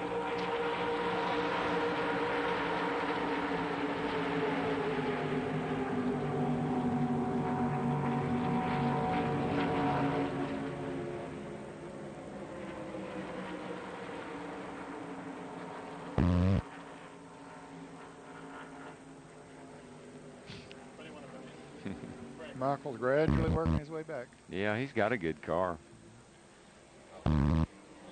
It's a timing thing now, Ned, of where you're going to be when the race is over with. Position. One fuel stop, right?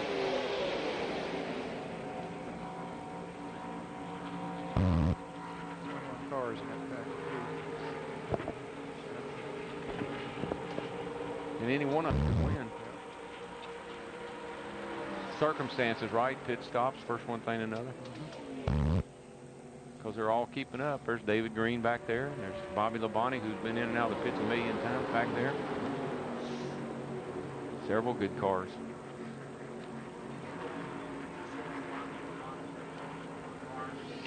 Where's Terry? Is he still out there? Yeah. He's in that He's pack. beginning to come. Yeah, Terry's somebody you got to watch out for. Oh, yeah. He's a sleeper.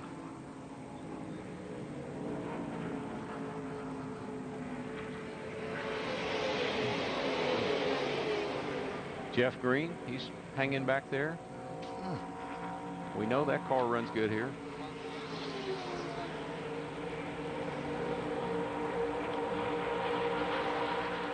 He won't do that under green, I can tell you. He's going to get him a little fuel, and that's all he's going to get if they pit under green. He hopes that everybody listens like you do. Go back up to the top.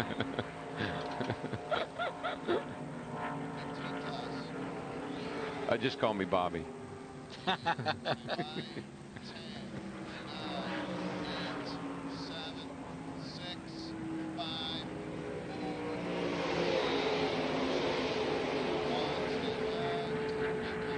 51 laps remaining here in this Grand National race at Talladega, Alabama. The prelude to the Die Hard 500 tomorrow at this same facility. Be with us at 1 o'clock Eastern when the best of the Winston Cup stars go for it in that great annual event here every July. While you're watching Jeff Purvis, he's out in front. Nemechek has now taken over in second spot. Dick Trickle finds himself in third. Mark Martin hung out to dry on the outside, drops back to about 9th position here. Yeah, he had worked his way. He got dropped back to about 5th or 6th. He'd worked his way back up to second. Now he's back in that pack again. I think what he's doing is Michael's back there in 11th place, and he's trying to back up and get him a drafting partner because they got shook out of the draft. Both of them did, and they're going to the back, but they'll get hooked up and come back to the front. There's some sleepers back in the back of this field too right now, or back in the back of this pack. You got Bobby Labonte back there. There's your point leader. There he is, right there. Yeah, there he is. And he's been in and out of the pits. It looked like they got that thing working now. And there's the point leader right there, and he's still going good. And Terry Labonte's back there. Jeff Green's back there in Earnhardt's car. There's some guys back there in the back that are maybe being a little more conservative than some of the others have been. There are 21 cars in this lead draft, so yeah, either one of them could win this race. Yeah, there's anybody in that pack right now that's got a... There's Tony Stewart. Is that Mark Martin? That's Mark Martin that he hit. Here comes another car. He was running in 5th spot, back there in 9th or 10th. There's 99. And the 99 gets collected as well. Glenn Allen, the rookie. The leading rookie contender. I don't think he may not have hit anything, Glenn Allen. I couldn't tell. His roof flaps are up, but I don't think he hit the wall. There's Mark down there on the inside. Tony Stewart on the pit road in the 15. Mark Martin, I mean, you know, every time, every race here, this happens. Stewart in.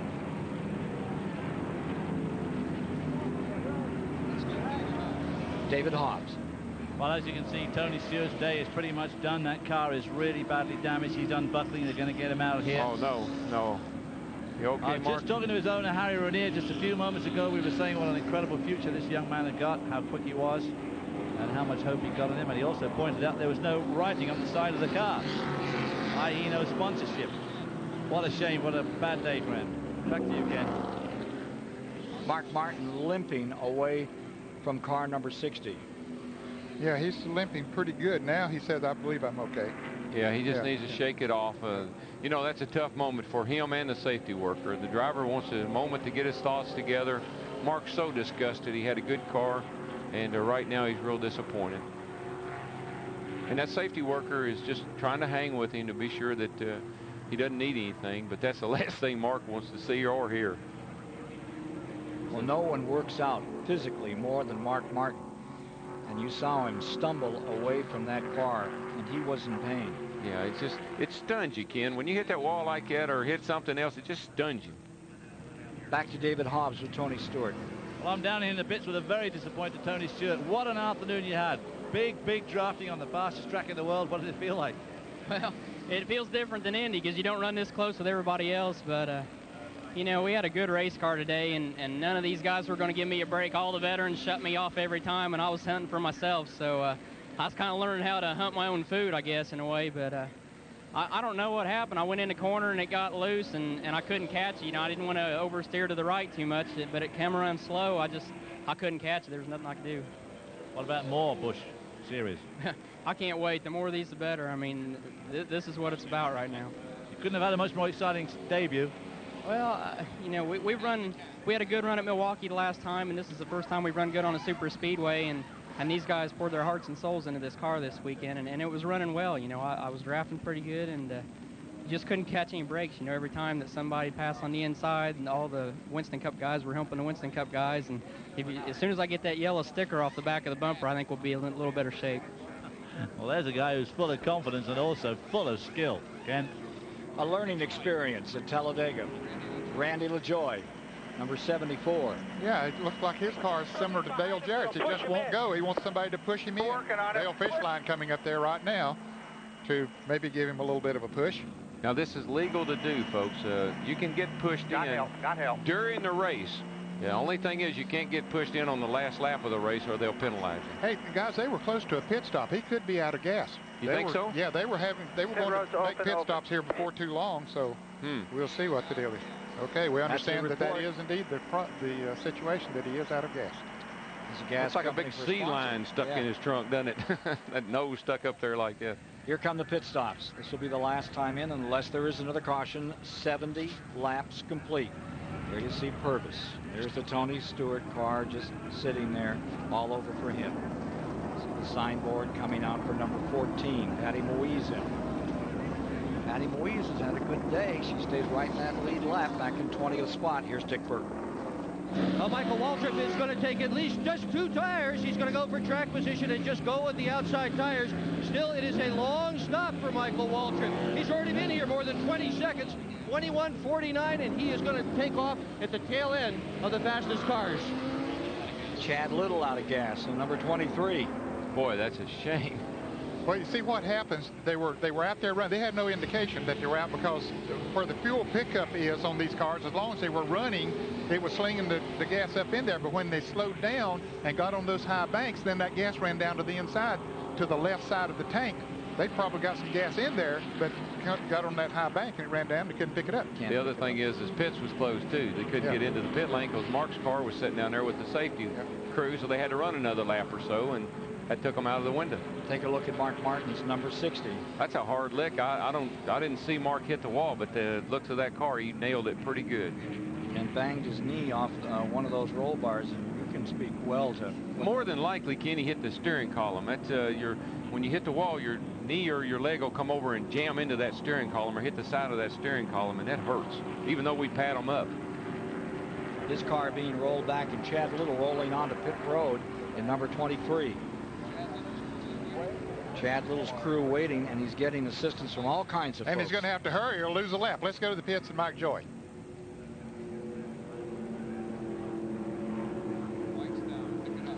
Chad Little in.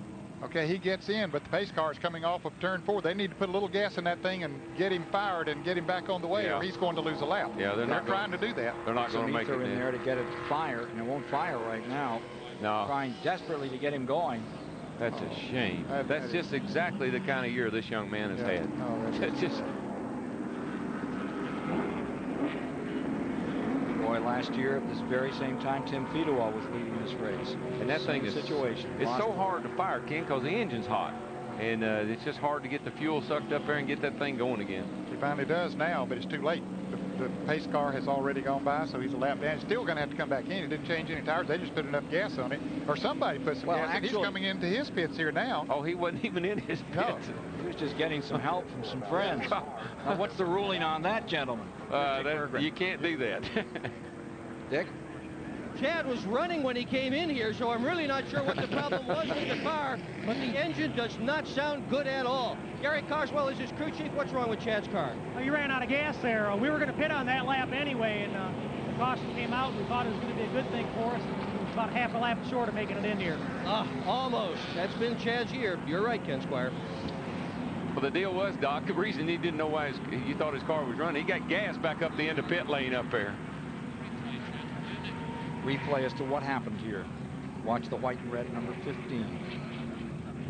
Tony Stewart just breaks away. Oh, yeah. You know what I think, Ken? I think he was trying to turn down to the inside. Oh, man. Boy, did he. He and Mark, that was a hard lick on Mark. But I think Tony was trying to cut out from behind that car in front of him and get to the inside. That's the way it looked. And Glenn Allen, you see him spinning down on the bottom of the track in the 99, the rookie. Another angle. Watch the 15. There you see him right in the middle of those two cars. I think he was going to go the inside, get behind Trickle, who was running pretty well, and he just turned it down too quick. Yeah, you can't turn it that quick. No, you can't. In the banks at the speeds that they're running. No. And boy, he just hit Mark. Mark said, where did that race car come from? Boy, that's a shame. That's a shame for both of them.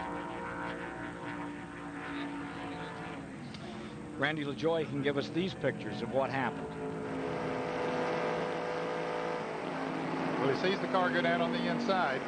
He said, where is it going to go now? He was fortunate to get right on. Boy, he was. A lot of dicing going on there with the car that wasn't involved in the accident. He was one of several to be very lucky right there.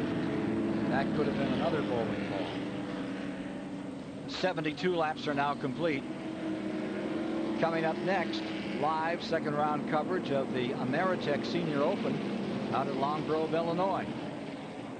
That's the Ameritech Senior Open next on CBS. Peter Wall's done a good job today. And now there's another guy that can't catch a break. No, he can't. He's done a good job. Tim Feeder was only a lap down, being shown in 18th position at the present time. I don't. Now they're showing him in the lead. Yeah, I don't think he went a lap down. He's been hanging right at the tail end of that lead draft just about the whole time. And looks like Glenn Allen, who spun in that accident, didn't lose a lap either. Let's go to Dick Berger. And you're not going to believe this. Randy LaJoie was just in. There was a lot of smoke around his race car. We were trying to figure out why. The wooden floorboards had caught fire. Steve Bird, the crew chief, hit it with a CO2. The CO2 came back at him. He's just had some medical attention, leaning on a jack here, drinking some water, and trying to get his composure. What a wild few moments down here in the 74 pit. Steve Bird, who's had a lot of champions over the years.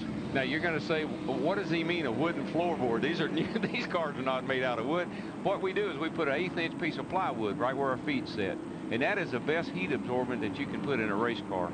It protects your feet from that hot floor, and these cars are terribly hot inside. You put that piece of plywood in there and cover that with some insulation, and that's the best protection you can have for your feet. And doesn't these 9.5 to 1 compression ratios generate more heat? A lot more heat. Cup cars. Oh yeah, a lot more heat in the tailpipe. They don't burn the fuel as efficiently as an unlimited engine does. One of Randy LaJoie's crew members, a little overheated. Gosh, what happened to him? Well, that pit stop with that, they had to shoot the car to put that fire out and all of that. Maybe just got overheated, or maybe breathed some of the. He probably breathed some of the CO2. CO2, yeah. Green flag's out, you guys. So 73 laps are complete as they go back to green. Nemechek out front. Make that 74. Todd Bodine, we haven't said anything about him. There he is up in second place. Nemechek, Bodine, Trickle, Purvis, Green, the top 5. McLaughlin 6. Mayfield up to 7. Strickland 8. Sachs 9th. Terry Labonte comes to 10th, and David Green to 11th. You know, as the race unfolds here at the end, there's going to be a lot of names we haven't called today, because a lot of those guys have been in the back all day and they keep eliminating the front runners. Well, Patty Moise is up to 12th as well, Darrell. And this is one of her best racetracks. You know, she finished well here last year, and somehow, some way, I don't know how, but she stays out of trouble here and gets her a good finish. 7th a year ago. She had a spin over on when you had the Rodney Combs incident on the backstretch, but apparently didn't hit anything and stayed in the lead lap and right up in there with her. So we come by with Joe Nemechek, who started out the day up front as the pole sitter by a half second, a couple of miles an hour faster than anyone, back in front. And Dick Trickle, that 54-year-old veteran from Wisconsin, in second spot. I tell you, somebody we need to keep an eye on too is Chad Little. You know, he lost a lap in the pits. We know that's a fast race car because he was leading the race, and he's going to be trying to get up front and get that lap back. He could be fun to watch. 75 laps complete, 76 when they come by, and 41 to go. He's back about track position-wise in about 12th or 14th spot, but he's closing up fast. Well, he's 23rd and being shown a lap down. As you see him working on Fuller, the 18th car, as he begins to sort them out and search for that front position, try to move himself around. Yeah, see, he's right at the tail end of all those fast cars, and buddy, I'm telling you, he's going to be looking for openings. Well, he's found one on the outside. There goes Chad wheeling up on the outside, going around Bobby Labonte there. That's and pretty he's still up move. there. Pretty gutsy move. He didn't even have anyone to draft with, and he just went right up there and blew a couple of cars off. What got Chad in trouble most of the time last year and even this year was poor qualifying, because he'd start way in the back. He's a real aggressive driver, as you can see, and he would end up getting in trouble. So we need to keep our eye on him. Front of the field, Nemechek. There's one person that really doesn't care too much today, Darrell. No, he's using more of his seat than anybody here. Most of the people haven't sat down since the race started. I don't know why they sell tickets. Watching Chad Little as he works that outside and begins to roll through traffic to try to get up from one lap down. Nemechek, Trickle, and Purvis, the front three.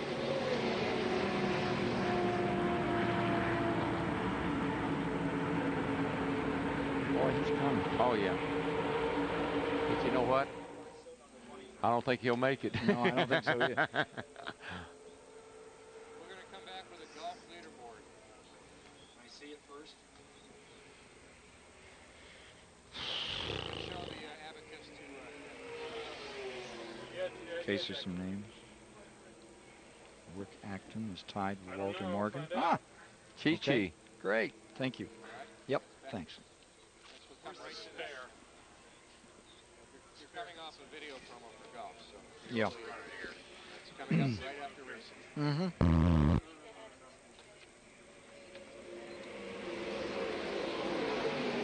I think looks like McLaughlin's car is smoking a little bit, Ned.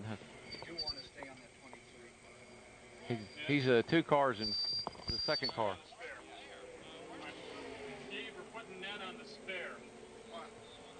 See some smoke out of that 34 car. Why am I going to the spare? Why are you putting that on spare? Why is he going to the spare? He needs to know. 1, 2.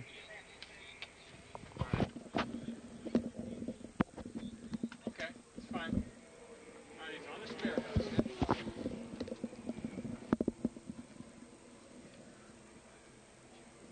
Test, test, test. Can you hear us, Ned?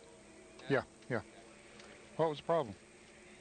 Your headset just started to sound like Daffy Duck on the other one.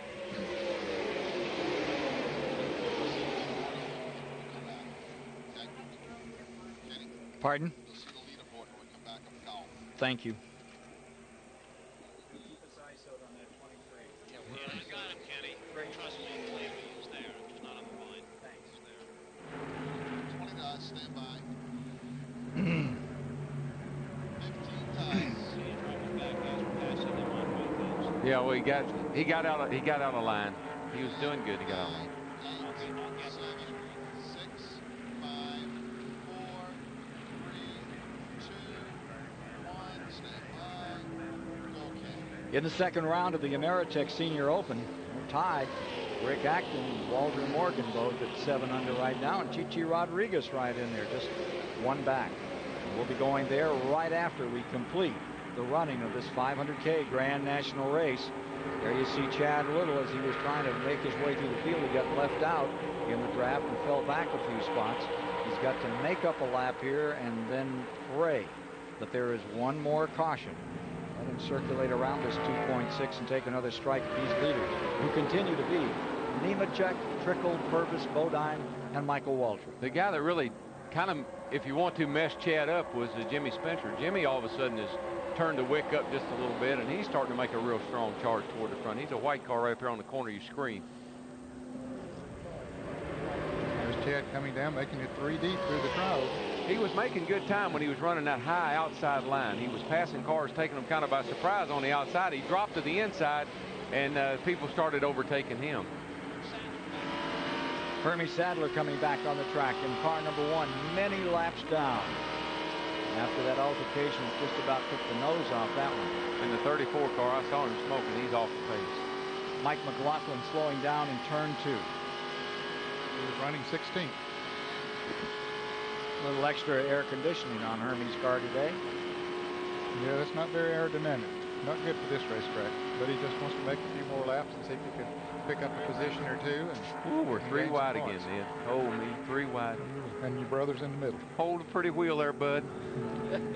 Oh, he man. touched a little bit. Yeah, he and Hutch Strickland. And, you know, Hutch is somebody we haven't said anything about either, and he's right up in the thick of this thing. And Jimmy Spencer in the number 20.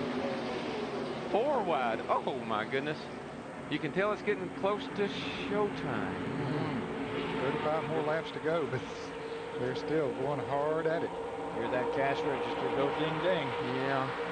Nemechek, Trickle, Bodine, Purvis, and they're all willing to wait. Those guys behind have got to get themselves situated. They're going to take a charge at that victory today.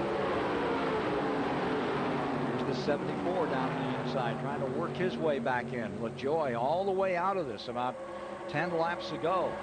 Now LaJoie finds himself up in 8th, and this is a track where he's done well, second to Earnhardt here once. I don't know. I thought I heard the phone ring a minute ago, and it was to Terry Labonte. I think they may have just given him his wake-up call. There's McLaughlin on pit road. As you told you, looked like the engine caved in on car number 34, and it's done. A tough break for him. Back up in front. They're stacking them 3 wide in the corner. Wow.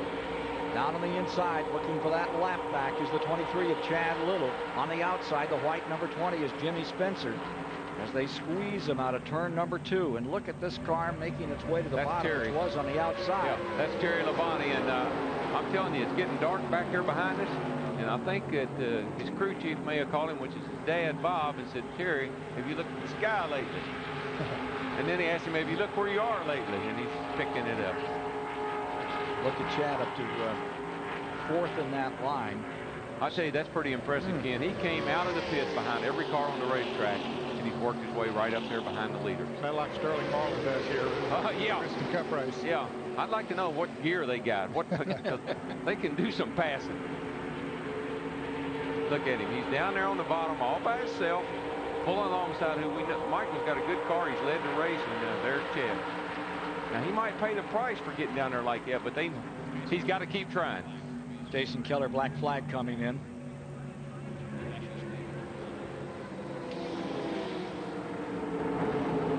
There's Labonte in the 5 car. That's Terry Labonte up on the outside. We saw there. Check still out front. Todd Bodine in second. Now, buddy, there's a couple of good ones side by side. Chad Little and Jimmy Spencer. They'll do some racing. Jeff Purvis is pulled in behind Little. Yeah, he got shuffled in the middle there a moment ago and dropped way back in the pack. He's trying to pick up those positions again. Chad would be the man to go with, because Chad's got a fast car. Chad's trying to get a lap back. Purvis just wants to lead, so that'd be the man to follow. Absolutely. There he is. If I were Jeff, I wouldn't pass him. I'd just go. He's going right with him.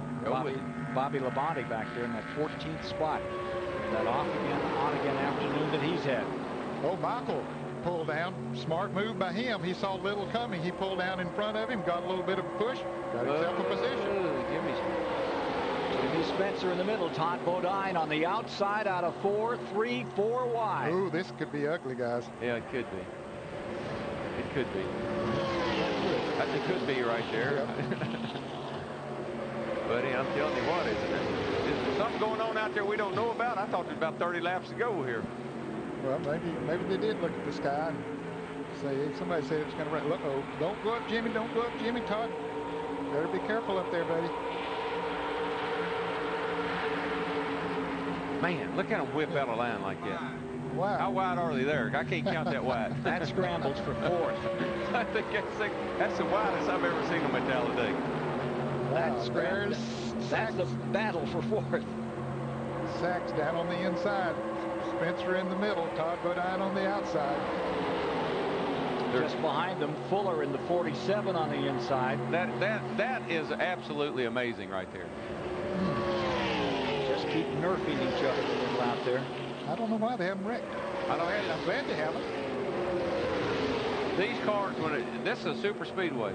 These cars go home, they look like they've been running Martinsville, where you lean all over each other. Great racing. I don't don't know. I don't know if I want to do this race tomorrow next year or not, because it's going to make tomorrow seem even worse.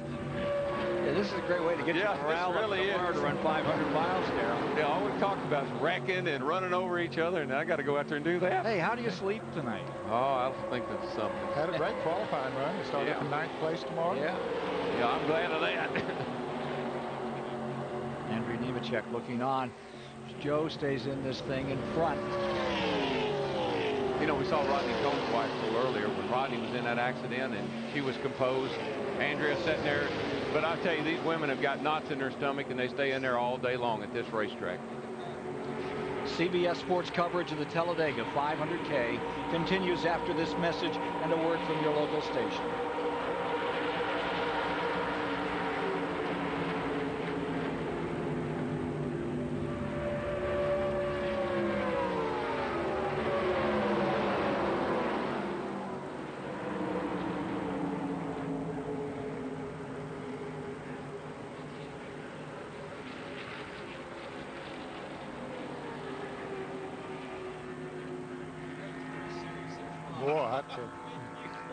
Lordy mercy.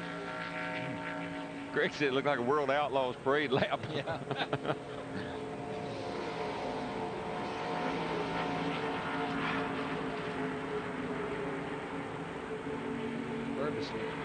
Yeah, he's got a fast race car. He might be able to stay in line. He might get staying.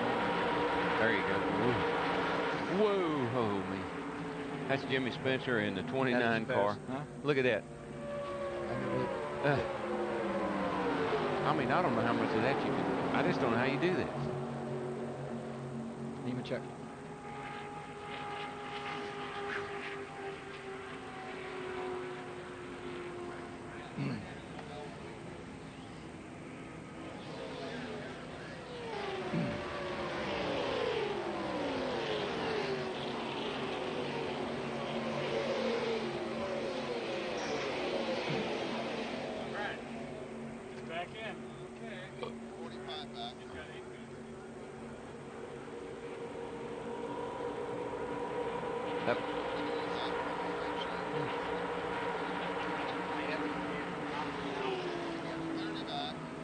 They caught him up.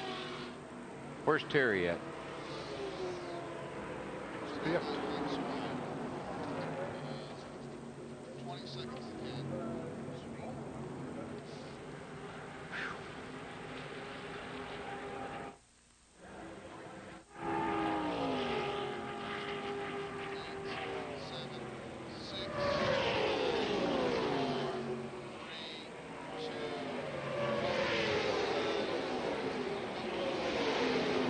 Laps complete, just 26 to go, and Jeff Purvis has led the surge back up onto those two leaders.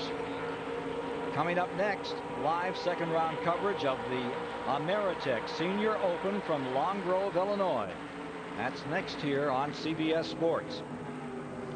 Can I tell you, I got heartburn and a headache, and I'm just watching this race. You got to get ready to go 500 miles tomorrow. And I'm 500. My knees are shaking. These guys, I'll tell you, this is one whale of a show.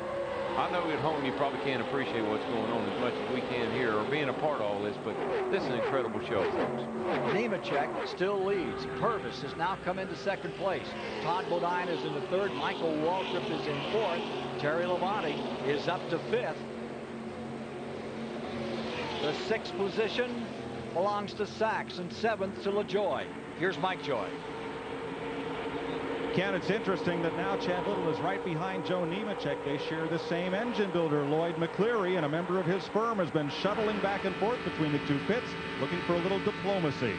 But remember that down a lap is Chad Little, the winner last year of this race. Dramatic finish. Well, let's just think about something. Let's just assume that maybe someone would have him get his lap back. He's got to come through all that traffic again to get back to where he is right now. So he's running out of time, too. But if it could happen soon, he could do it. Oh, he could do it, yeah. Well, there's Chad Little's wife, Donna, looking on, scoring him. 25 laps to go, and the way he's been running, if he could pick up a caution and be leading, he could get himself back into this thing. He will through that field in about 10 laps, Darrell. Ken, what, you know, we see all these wives working in the pits, and we all do that because we want our wives to be a part of what we're doing. Plus, it gives them direct communication to the driver, to their husband. They know what's going on with the race car. They know what's happening, and it makes them feel a lot better being a part of the team and knowing firsthand what's happening out there on the racetrack. Well, Chad just got overrun by those front cars. They've moved him back. He was challenging to go back up into the lead lap on Nemechek. Now there are 5 cars separating him from that effort.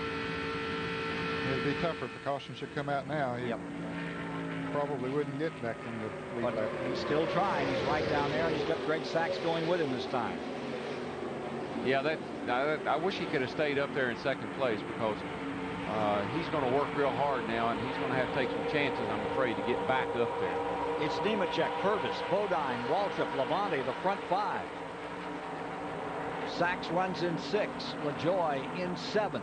Jimmy Spencer in 8th. Dick Trickle 9th. And Jeremy Mayfield in 10th. But Strickland stays 11th on the field with Kevin LePage back to 12th. David Green is 13th. Jeff Fuller 14th. Patty Moise in 15th position. Bobby Labonte 16th. Tim Fiedel was 17th. Jeff Green in 18th. Glenn Allen in 19th. Bobby Daughter in 20th. And Curtis Markham in 21st. Those 21 cars still on the lead lap. 1 lap down, Chad Booth. I believe Nemechek's starting to show his strength, Ned. He's been out front here for the last good bit, and I think he's starting to show that that car will get the job done today. He's been out front longer than anyone else has since the race started. Yes, he has, and he's doing it fairly comfortably. And, you know, Chad couldn't do anything with him. I don't believe anybody else can. And he's led the last 25 laps. They might gang up on him, like they're doing right now. Boy, and are they ganging up on him? I hate to say things like that, don't you, Ned? Yeah. You know, we're sort of assuming that they can go the rest of the way on fuel. I'm not so sure that they can go that far on the tank of gas. How many laps would that be? I didn't know. I don't write down the last time, but they can do. According to our statistician here, they stopped on lap 74, which would leave 43 laps. Let's go to the pits and Mike Jordan. Maybe he can fill us in a little more. Well, Ned, Mike Waltrip stopped with 45 laps to go, and they say that Ford will go the distance no problem. Yeah, they will. Okay. That's well over 100 miles, and I didn't know. Yeah, these engines will get about 5.5 miles to the gallon with a restrictor plate on them, and so they should be able to make that all right. They should be able to do 120 miles. Okay, take that out of the equation then. Purvis is the leader. Second time he's led today. 17 lead changes among 11 drivers thus far. Tomorrow's the Die Hard 500, 1 o'clock Eastern, right here on CBS. Hope you'll be with us to enjoy it. Look at Kevin LePage in the 88 being challenged by the 44, getting right in there, ready to mix it up. Boy, this is getting ugly at the front. They got scattered out there for a little bit. Folks, right there is the biggest cheerleader in NASCAR racing. Martha? Martha. Joe Nemechek's mother. 4 wide. Whoops. Back to 3. Much better, thank you. That whoops is done by a trained professional right there. Look at Terry Labonte. Haven't said much about him going for the lead. I think you're right. Got that phone call. He got it, I'm telling you. Waited it out. Here comes Sachs down on the inside, and down on the inside of him was Jeremy Mayfield and Michael Waltrip. Jeremy Mayfield to second. Michael Waltrip back to third. Sachs in fourth. Mike Joy. Ken, I'm sorry I misspoke. Michael Waltrip did stop with 45 laps to go. They say they can go 41 laps on a tank of fuel. Just 41. Oh, now interesting. Now we're muddying the formula again. I bet you he goes 45 wheels a bit. You know something we don't know? I know these guys never tell the truth. Terry Labonte now leads. Terry Labonte becomes a new leader in this race. We've had 18 lead changes among 12 drivers.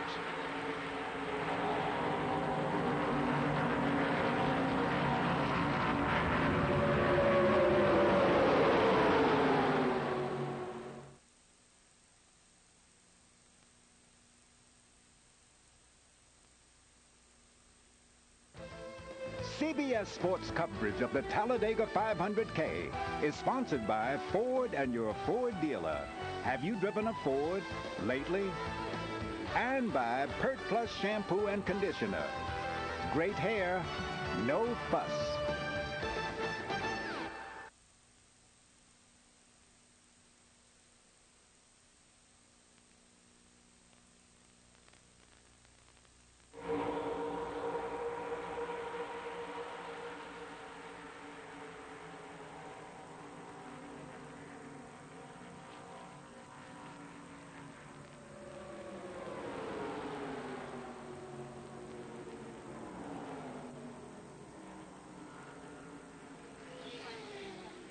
Huh?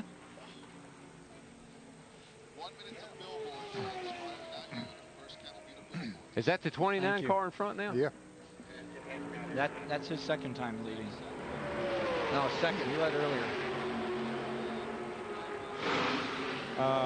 Ken and Ned Darrell, the Chevy guys I talked to down here, David Green, Randy LaJoy, and Trickle, they say they do not have to stop.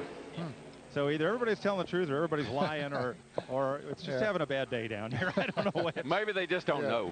Yeah, but that's probably it. But the Chevys down here say they can go the distance. I think most of them never thought it'd come down to this. Right. And it probably won't. I don't think it will, really.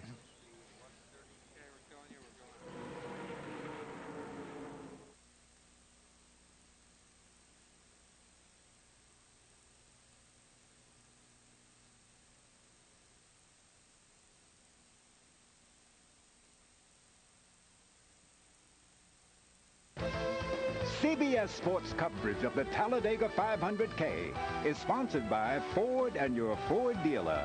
Have you driven a Ford lately? And by Pert Plus shampoo and conditioner. Great hair, no fuss.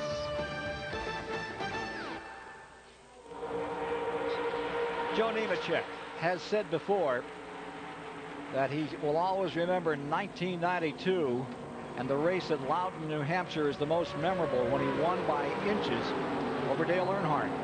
That may change in the memory bank today as he leads right now with a scramble between another 12, 14 cars to decide this 500K Grand National race at Talladega, Alabama.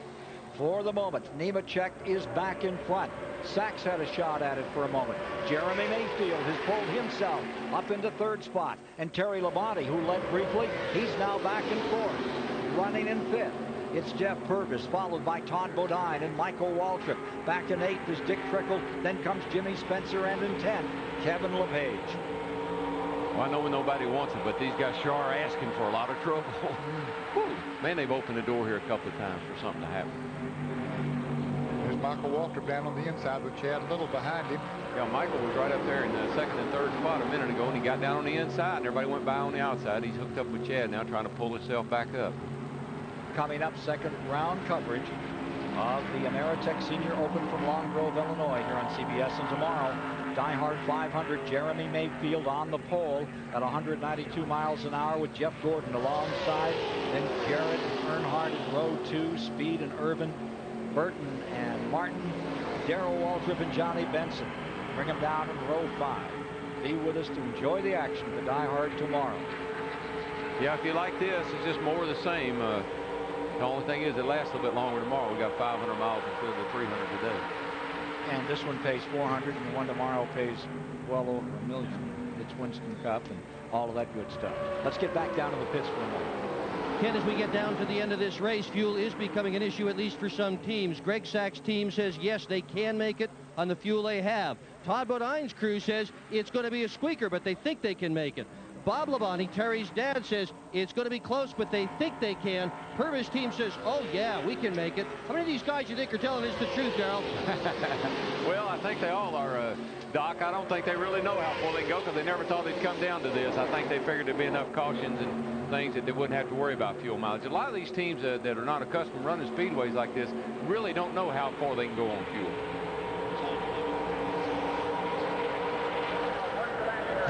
Boy, it's time to sweat. Poor Martha. Mother Nemechek getting a little concerned here. Yep. She said, boy, we need to do good because we've crashed our Winston Cup car. Didn't hurt it too bad, but that was a bad deal for him. Yeah, he crashed it in qualifying. Had a tire to go play it. Spun it around about 3 times. And I guess, what did you say? He cut a brake line? No.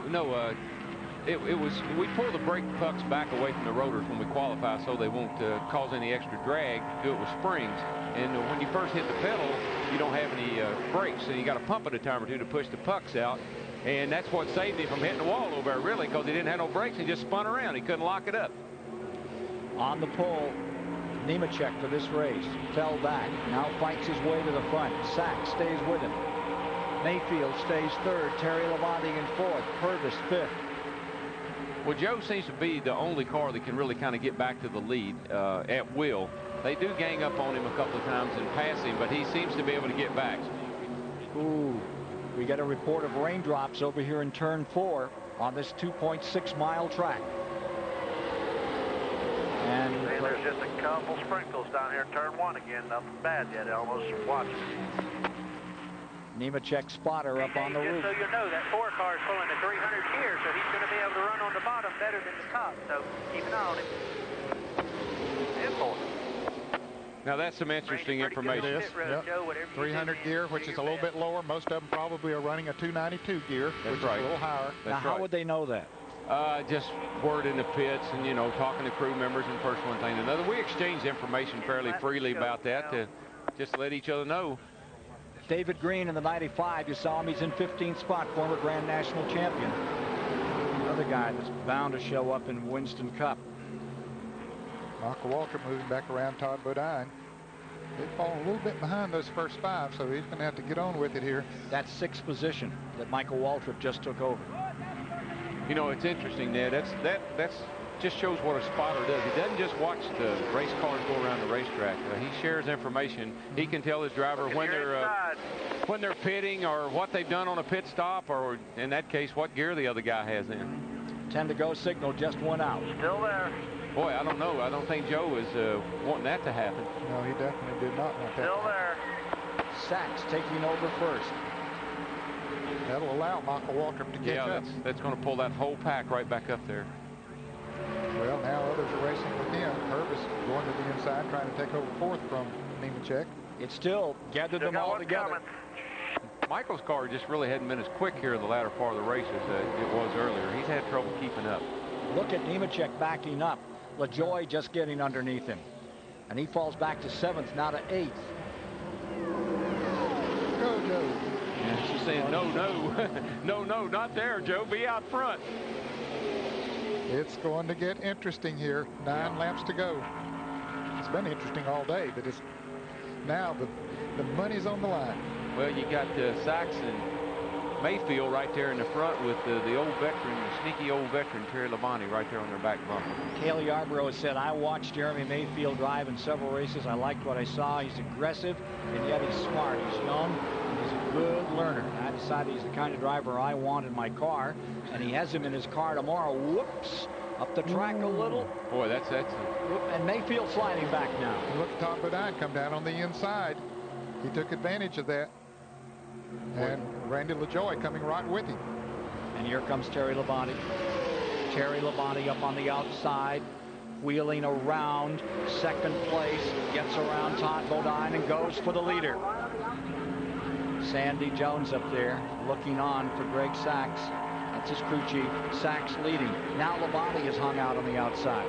Yeah, and that green car is, of course, a lap down car, Chad Little. He can help somebody, and he can hurt somebody. Yeah. Here we go. Yeah, Todd Bodine. Ooh, bad one. Bad.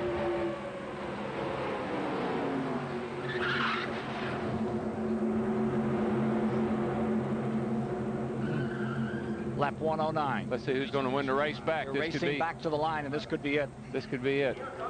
Yellow is out. Field comes crashing out of turn 4 and down to the tri-oval they come. They're dicing for position. Chad Little in there trying to get a lap back. Sachs got the lead. And LaJoie came up the inside for 2nd. Boy, big move by LaJoie. The 81 of Todd Bodine. Resting at the entry of turn 3. He hit that wall hard down on the inside, right on the left front corner. That's you see him moving around. You see him, see his arm there. He took his helmet off. That's his helmet hanging on the hook there. Oh, that's good news. So boy, now he's coming out of it. He's even got his hat on, Ned. Oh, wow. Boy, I was concerned for him for the way he hit that wall, the left side. Yeah. 9 career wins for Todd Bodine, taking a deep breath after his 120th start in Grand National Racing ends like this. Oh, these are incredible machines. These Winston Cup and Busch Series cars are that they can take the kind of lickings they do, and the guy gets out with his hat on. The 3rd place finisher in this event back in 1992. Look again at what happens to Todd Bodine. Just really jockeying for position here, trying to make a move to the inside to get underneath Sachs so he could get the lead, and just lost it. He might have had a little bit of a tap from LaJoie there from the back. I don't know. We'd have to look at it. Look at it again. But he shot out of there pretty quickly. He did. I think that they both were making the same move, I think. Another angle may tell us the story there. Okay, there here you he see comes. LaJoy. Yes, right there, just a little bit. Didn't take much. Yeah. Because he was making that left-hand turn anyway, and just a little bit of a nudge. And look up in the air. It goes back down. It was similar to Bill Elliott's accident here when it went up in there and came back down and broke the femur.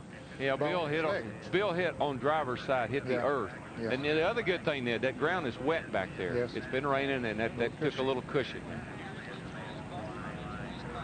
Okay, we'll look from LaJoy's car now and see if we can tell any more. There you see the bump. Yeah, just a little nudge. I don't know if LaJoy was not expecting to pull out like that, or what happened there. Maybe they were going to go together. I'm not sure. I couldn't see any hand signals. But we see the result.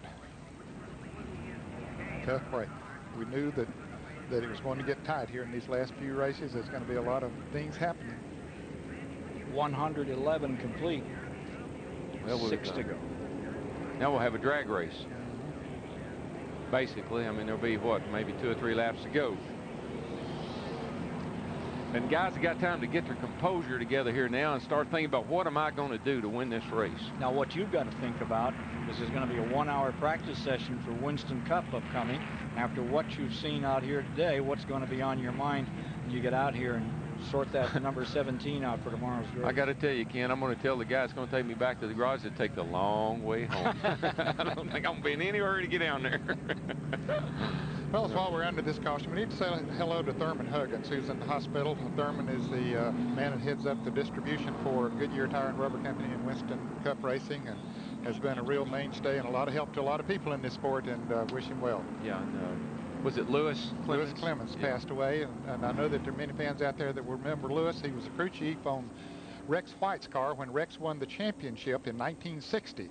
And after Rex retired, Lewis retired from active duty in the Winston Cup Series, and then he became an engineer for General Motors. Yeah, he was from your part of the country, yeah, wasn't he? He's from Owensboro. He and his brother, Crawford, and they were great mechanics. G.C. Spencer, they all moved south at the same time and had a pretty good impact on NASCAR racing. Souvenir collectors here today. Hey, and tomorrow, more souvenirs, 1 o'clock. Yeah, I don't have much of a comment about that. Well, no, I hope they're not. I tell you one thing, though, Sterling Marlin, I don't know where he qualified. I know he's behind us, but he'll be the guy to beat tomorrow. That car is incredibly fast here at Daytona and Talladega. And he's going for 3 in a row. The only other guy that ever has done it's Buddy Baker. He's going to join us in the booth tomorrow. Golf is coming up next today, the Ameritech Senior Open. Buddy Baker, who won it 3 times back-to-back, going to try. We'll see if we can get Sterling Marlin to do 3 tomorrow. And tonight on CBS, Dr. Quinn, Medicine Woman, Touched by an Angel, and Walker, Texas Ranger. That's all tonight. 1 lap, and they're going to turn them loose. And there'll be 4 laps to go when they turn them loose. And Chad Little came into the pits. I guess, I'm not sure what he did. I just saw him coming out. I guess he took on some tires, maybe. I think I know he took on fuel, and maybe it was just a safety situation since he was already a lap down anyway, and is going to be able to go back up there basically where he was, because, Darrell, there are only 2 cars that are 1 lap down. Yeah. So, you know, got lots of cars that are out of the race. Oh, yeah, but you know what, Ned? It's a 10-lap rule. Oh, that's right. He can't go to the front. He'll have to go single file. Good point. Yep. And that leaves him in 21st. To have a car that's that good, you can run right up there with the leaders, and no matter what, you're relegated to 21st. Yeah, and so he had nothing to lose by coming in and topping off in fuel so that he don't run out. He's the only guy that's 1 lap down. So well, and not only that, but if you've already run out of fuel and put yourself in the position he's in, you sure don't want to run out again. No, that'd be embarrassing, wouldn't it? Let's review those top 20, the ones in the lead lap. Donner back there in 20th, Markham 19th, and you have Patty Moise in 18th, Allen is 17th, Vidawa in the number 40 is 16th, and Kevin LePage is in 15th there. And in 14th is Jeff Green. David Green is in 13th. Hut Strickland 12th. Jeff Fuller is 11th. Bobby Labonte in 10th. Jeff Purvis in 9th. And you've got Michael Waltrip in 8th. Trickle, Terry Labonte in 6th, and then the top 5. Which are Greg Sachs, Randall LaJoy, Joe Nemechek, Jeremy Mayfield and Jimmy Spencer. They're the top 5. Sachs will lead them down. LaJoy right behind them, followed by pole sitter Nemechek, then Mayfield, Spencer. Any speculation from either of you experts as to how this one's going to be resolved? I put my money on Nemechek. All right, Nemechek, where are you at, Ned? Well, I don't think all the action's over with yet. I think it's going to get exciting these last few laps. And I think Nemechek certainly sitting in great position there. He had dropped back 7th or 8th and now back up to 3rd. There's a green flag wave, so they get on with it one more time. We got 4 laps to go. And the reason I say Nemechek is because he's had the ability to get to the front better than most people have. And remember, that takes about a full lap to get to speed, as Ned pointed out earlier this afternoon. Boy, a terrible restart for the first 3 or 4 got away good, but Michael and the rest of them, they really lost a lot of ground. They scattered all over in the back straightaway. I think Trickle or somebody didn't get something happened there. Yeah. They maybe missed a shift or just didn't go, but something happened to spread them out like that. Okay, it might have been Terry Labonte that didn't get a good start there, and it slowed everybody else down. As a result, you see 3 cars have pulled away. Yeah, you can't pass till you get to start-finish line. Only on the right side, and of course everybody protects that up against the wall. So down we come with Greg Sachs in the lead. In second, Randy LaJoy. Right where he was, what was it, 92, when he fought it out with Earnhardt to finish. Nemechek in 3rd. Mayfield about 12, 15 car lengths back in that 4th spot, and he's being challenged back there. Meanwhile, sorting him out, see the 88. He's trying to pick up some spots, but it's all over that far back for him. There's a bump on the back straightaway as they fight for position. Michael Waltrip trying to gather some ground here. That was Jeremy Mayfield and Michael, and I'll tell you, it ticked Michael off, I can tell you that, because I almost thought he was going to do something he might regret. Leaders, Sachs coming by with LaJoy and Nemechek and the rest of the field. Terry Labonte made a great run down the inside. Now he has his brother Bobby. The first time we've seen them right together today, but they're running in 4th and 5th there now. So they'll try to chase, they'll hook up together and try to chase down those front 3 that are running by themselves out front. A couple of laps to go. The Labonte brothers, about 15 car length, call it 20 back to the Labonte brothers, running in 4th and 5th. Terry in 4th, Bobby in 5th. Sachs crew looking on. Darrell, when do you make your move here? Now, if you're Nemechek sitting there, if he has the car to do it, when do you make that move? The problem you got, Ned, is when you make the move, those 3 guys, one of those 2 guys, 3 move out, it's going to pull the rest of like Labonte and them are back there close enough, they'll suck them right up there to them. So you end up having to race 5 or 6 cars. So you need to wait till you come off turn 4 if you can and do it through the trial, and that way you got a chance of at least finishing second. Riding with the Bell South car for a moment, Joe Nemechek in 3rd. Greg Sachs looking for his first Grand National victory. White flag is out and 1 to go. All right, now here's where it starts nail biting out. You asked that question, then what do I do? Well, here we go. We'll find out. Nemechek to the inside. That's where we're going to go. Nemechek for 2nd spot. Closing up on Sachs. He's got 2nd. Now, if LaJoy is smart, he'll push him along here, and they'll work on. Now look at Sachs. He's driving. He's driving through his rearview mirror. He's going to go everywhere Nemechek's going to go. Watch it. If he doesn't get him here pretty quick, then Sachs might be able to hold him off. Sachs throwing the block as it came out of 2. He did. Big time block. Nemechek pulling up. It's going to be a 2-car shootout here, and it's just Nemechek fakes to the outs to the inside. Sachs has just got he's got him covered. He ain't going to let him by. Here they come down to the line, and it's going to be Greg Sachs in 1st. Nemechek in 2nd. LaJoy's going to come across in 3rd. Terry Labonte in 4th, and Bobby Labonte in 5th. Well, I want to tell you something. You can say what you want to about, blocking and doing all that, but that was a masterful job of keeping a guy behind you, because Nemechek is definitely quicker, and Sachs just got his number and stayed right in front of him the whole way. 21 lead changes among 12 drivers. You think that would have stood up against a guy like Earnhardt? He'd be upside down like Rusty was over here a couple of years ago. So Greg Sachs has done it. That's his 14th Grand National career start and his first win in this series. You know what? He won that race going down the back straightaway, actually, because when Nemechek couldn't get by him down the back, he pretty well had him. Greg Sachs victorious. We'll give you a look at the final order here. Again, the Labontes come across.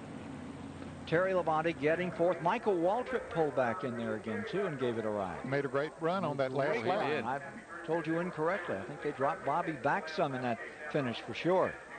Jeff Purvis, Dick Trickle. Yeah, they pushed him back in those last moments in that last corner. They were running fourth and fifth, and he ends up well out of it. So it's Sachs' race today. Nemechek is in second. There's the conversation right now. Michael Waltrip pulls up in the 12 car after he had a great ride out here. What they're doing there now is checking the spoilers on the cars to be sure that they're still up as much as they've... Yeah, they're 45 degrees. That's what they're supposed to be, and they check them, and they better be there. Coming up golf this afternoon, there's Greg Sachs. He's going to start 34th in the Die Hard 500 tomorrow at 1 o'clock Eastern here on CBS. Greg Sachs has won it today. The Ameritech coming up next. So for Ned Jarrett, Darrell Waltrip, Mike Joy, David Hobbs, and Dick Berggren, Ken Squire saying so long from the Talladega Superspeedway, where Greg Sachs has won the Talladega 500K.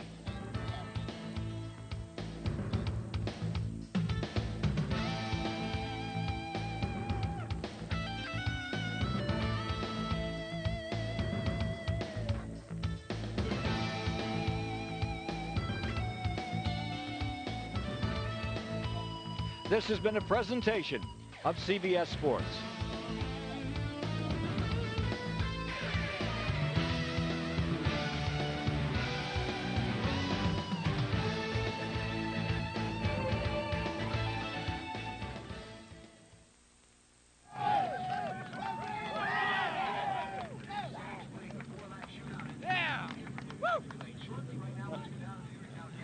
Well, Greg Sachs, the day started a little roughly. You and Phil Parsons got together, and you came back through the field.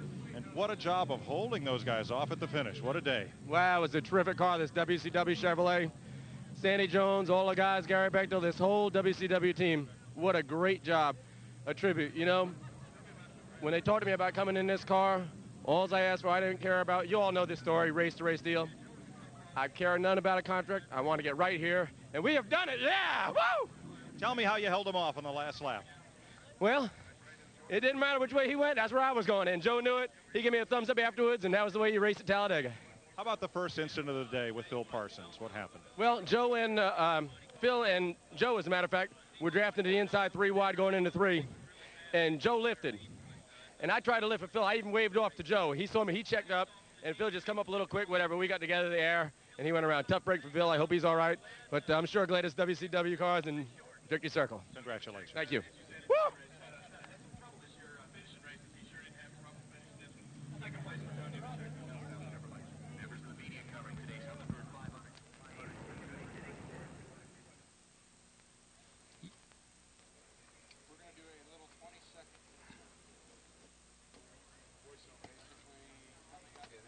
Can't have flakes. Saturday's racing from Talladega. Busch Grand National Series delayed by rain. They'd get him fired up. 20 laps in on the straightaway. Greg Sachs clipping into Phil Parsons. Parsons is going for a run. He's breaking up. Check it out. We see it from Parsons' in-car camera momentarily here. 92, Larry Pearson comes out of nowhere. He drills him, and Parsons was all done for the day. More trouble on the straightaway. Hermie Sadler trying to fight through the debris. Got through most of it, but didn't get through all of it like that. That was Rodney Combs. Sadler gets sent spinning. Combs out of the race. Sadler had some big problems inside his car. You'll see the smoke coming from all over the place, but somehow they got the fire extinguished. He would return. The caution's out, and we got a truck and tractor pull going on. Truly now, Dale Jarrett, he had stalled with ignition problems, and he just needed a little push driving in the Band-Aid. He got to the pits. Just over 20 laps to go. Joe Nemechek, he's your man, he's your leader, but Jeff Purvis wants him, so does Todd Bodine, and Nemechek's going backwards, and his mother, Martha, rooting him on, saying stay up there. 10 laps to go. Nemechek is right back in there with that kind of encouragement, but Nemechek goes a bit wide, and Greg Sachs moving into the lead. Nemechek way back to 7th. Mom's just flat out mad at this point. 8 laps to go. Randy LaJoie's running in 3rd. He bumps Todd Bodine. Bodine gets airborne, and he's got problems coming to the infield, smashing up against the inside. He was not hurt, but he was out of the race. His car was beaten up. To the final lap, it's Greg Sachs on the lead. Nemechek, he's back up to second. Mom had yelled at him. There's his wife, Andrea, just praying that something will happen, but it wouldn't, because Sachs would hold off Nemechek in the final turn, and he wins for the first time in Busch Grand National Racing. The points go like this. David Green still in the lead, but his 10th place on Saturday and Randy LaJoie's third make him a tighter first-place leader. Make that rather Randy LaJoie tighter in second, just 44 points down. Jason Keller moved forward into the 6th position. On now to the Craftsman Truck Series. And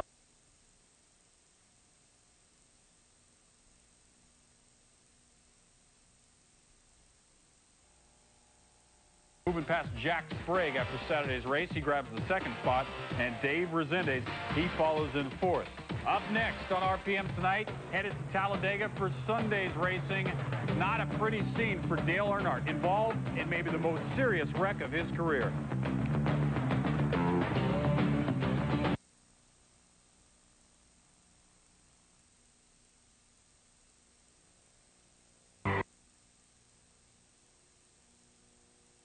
.400, John Kernan, Benny Parsons, Jerry Punch, Bill Weber, everybody, they're all there. And now the mess, Talladega. This is the aftermath of a huge wreck on lap 117. There's Sterling Marlin's car. It was beaten up very badly, and maybe the worst wreck in Dale Earnhardt's illustrious career. He was taken away to a hospital, a possible broken sternum or shoulder. Have you been able to talk to Dale yet, Bobby?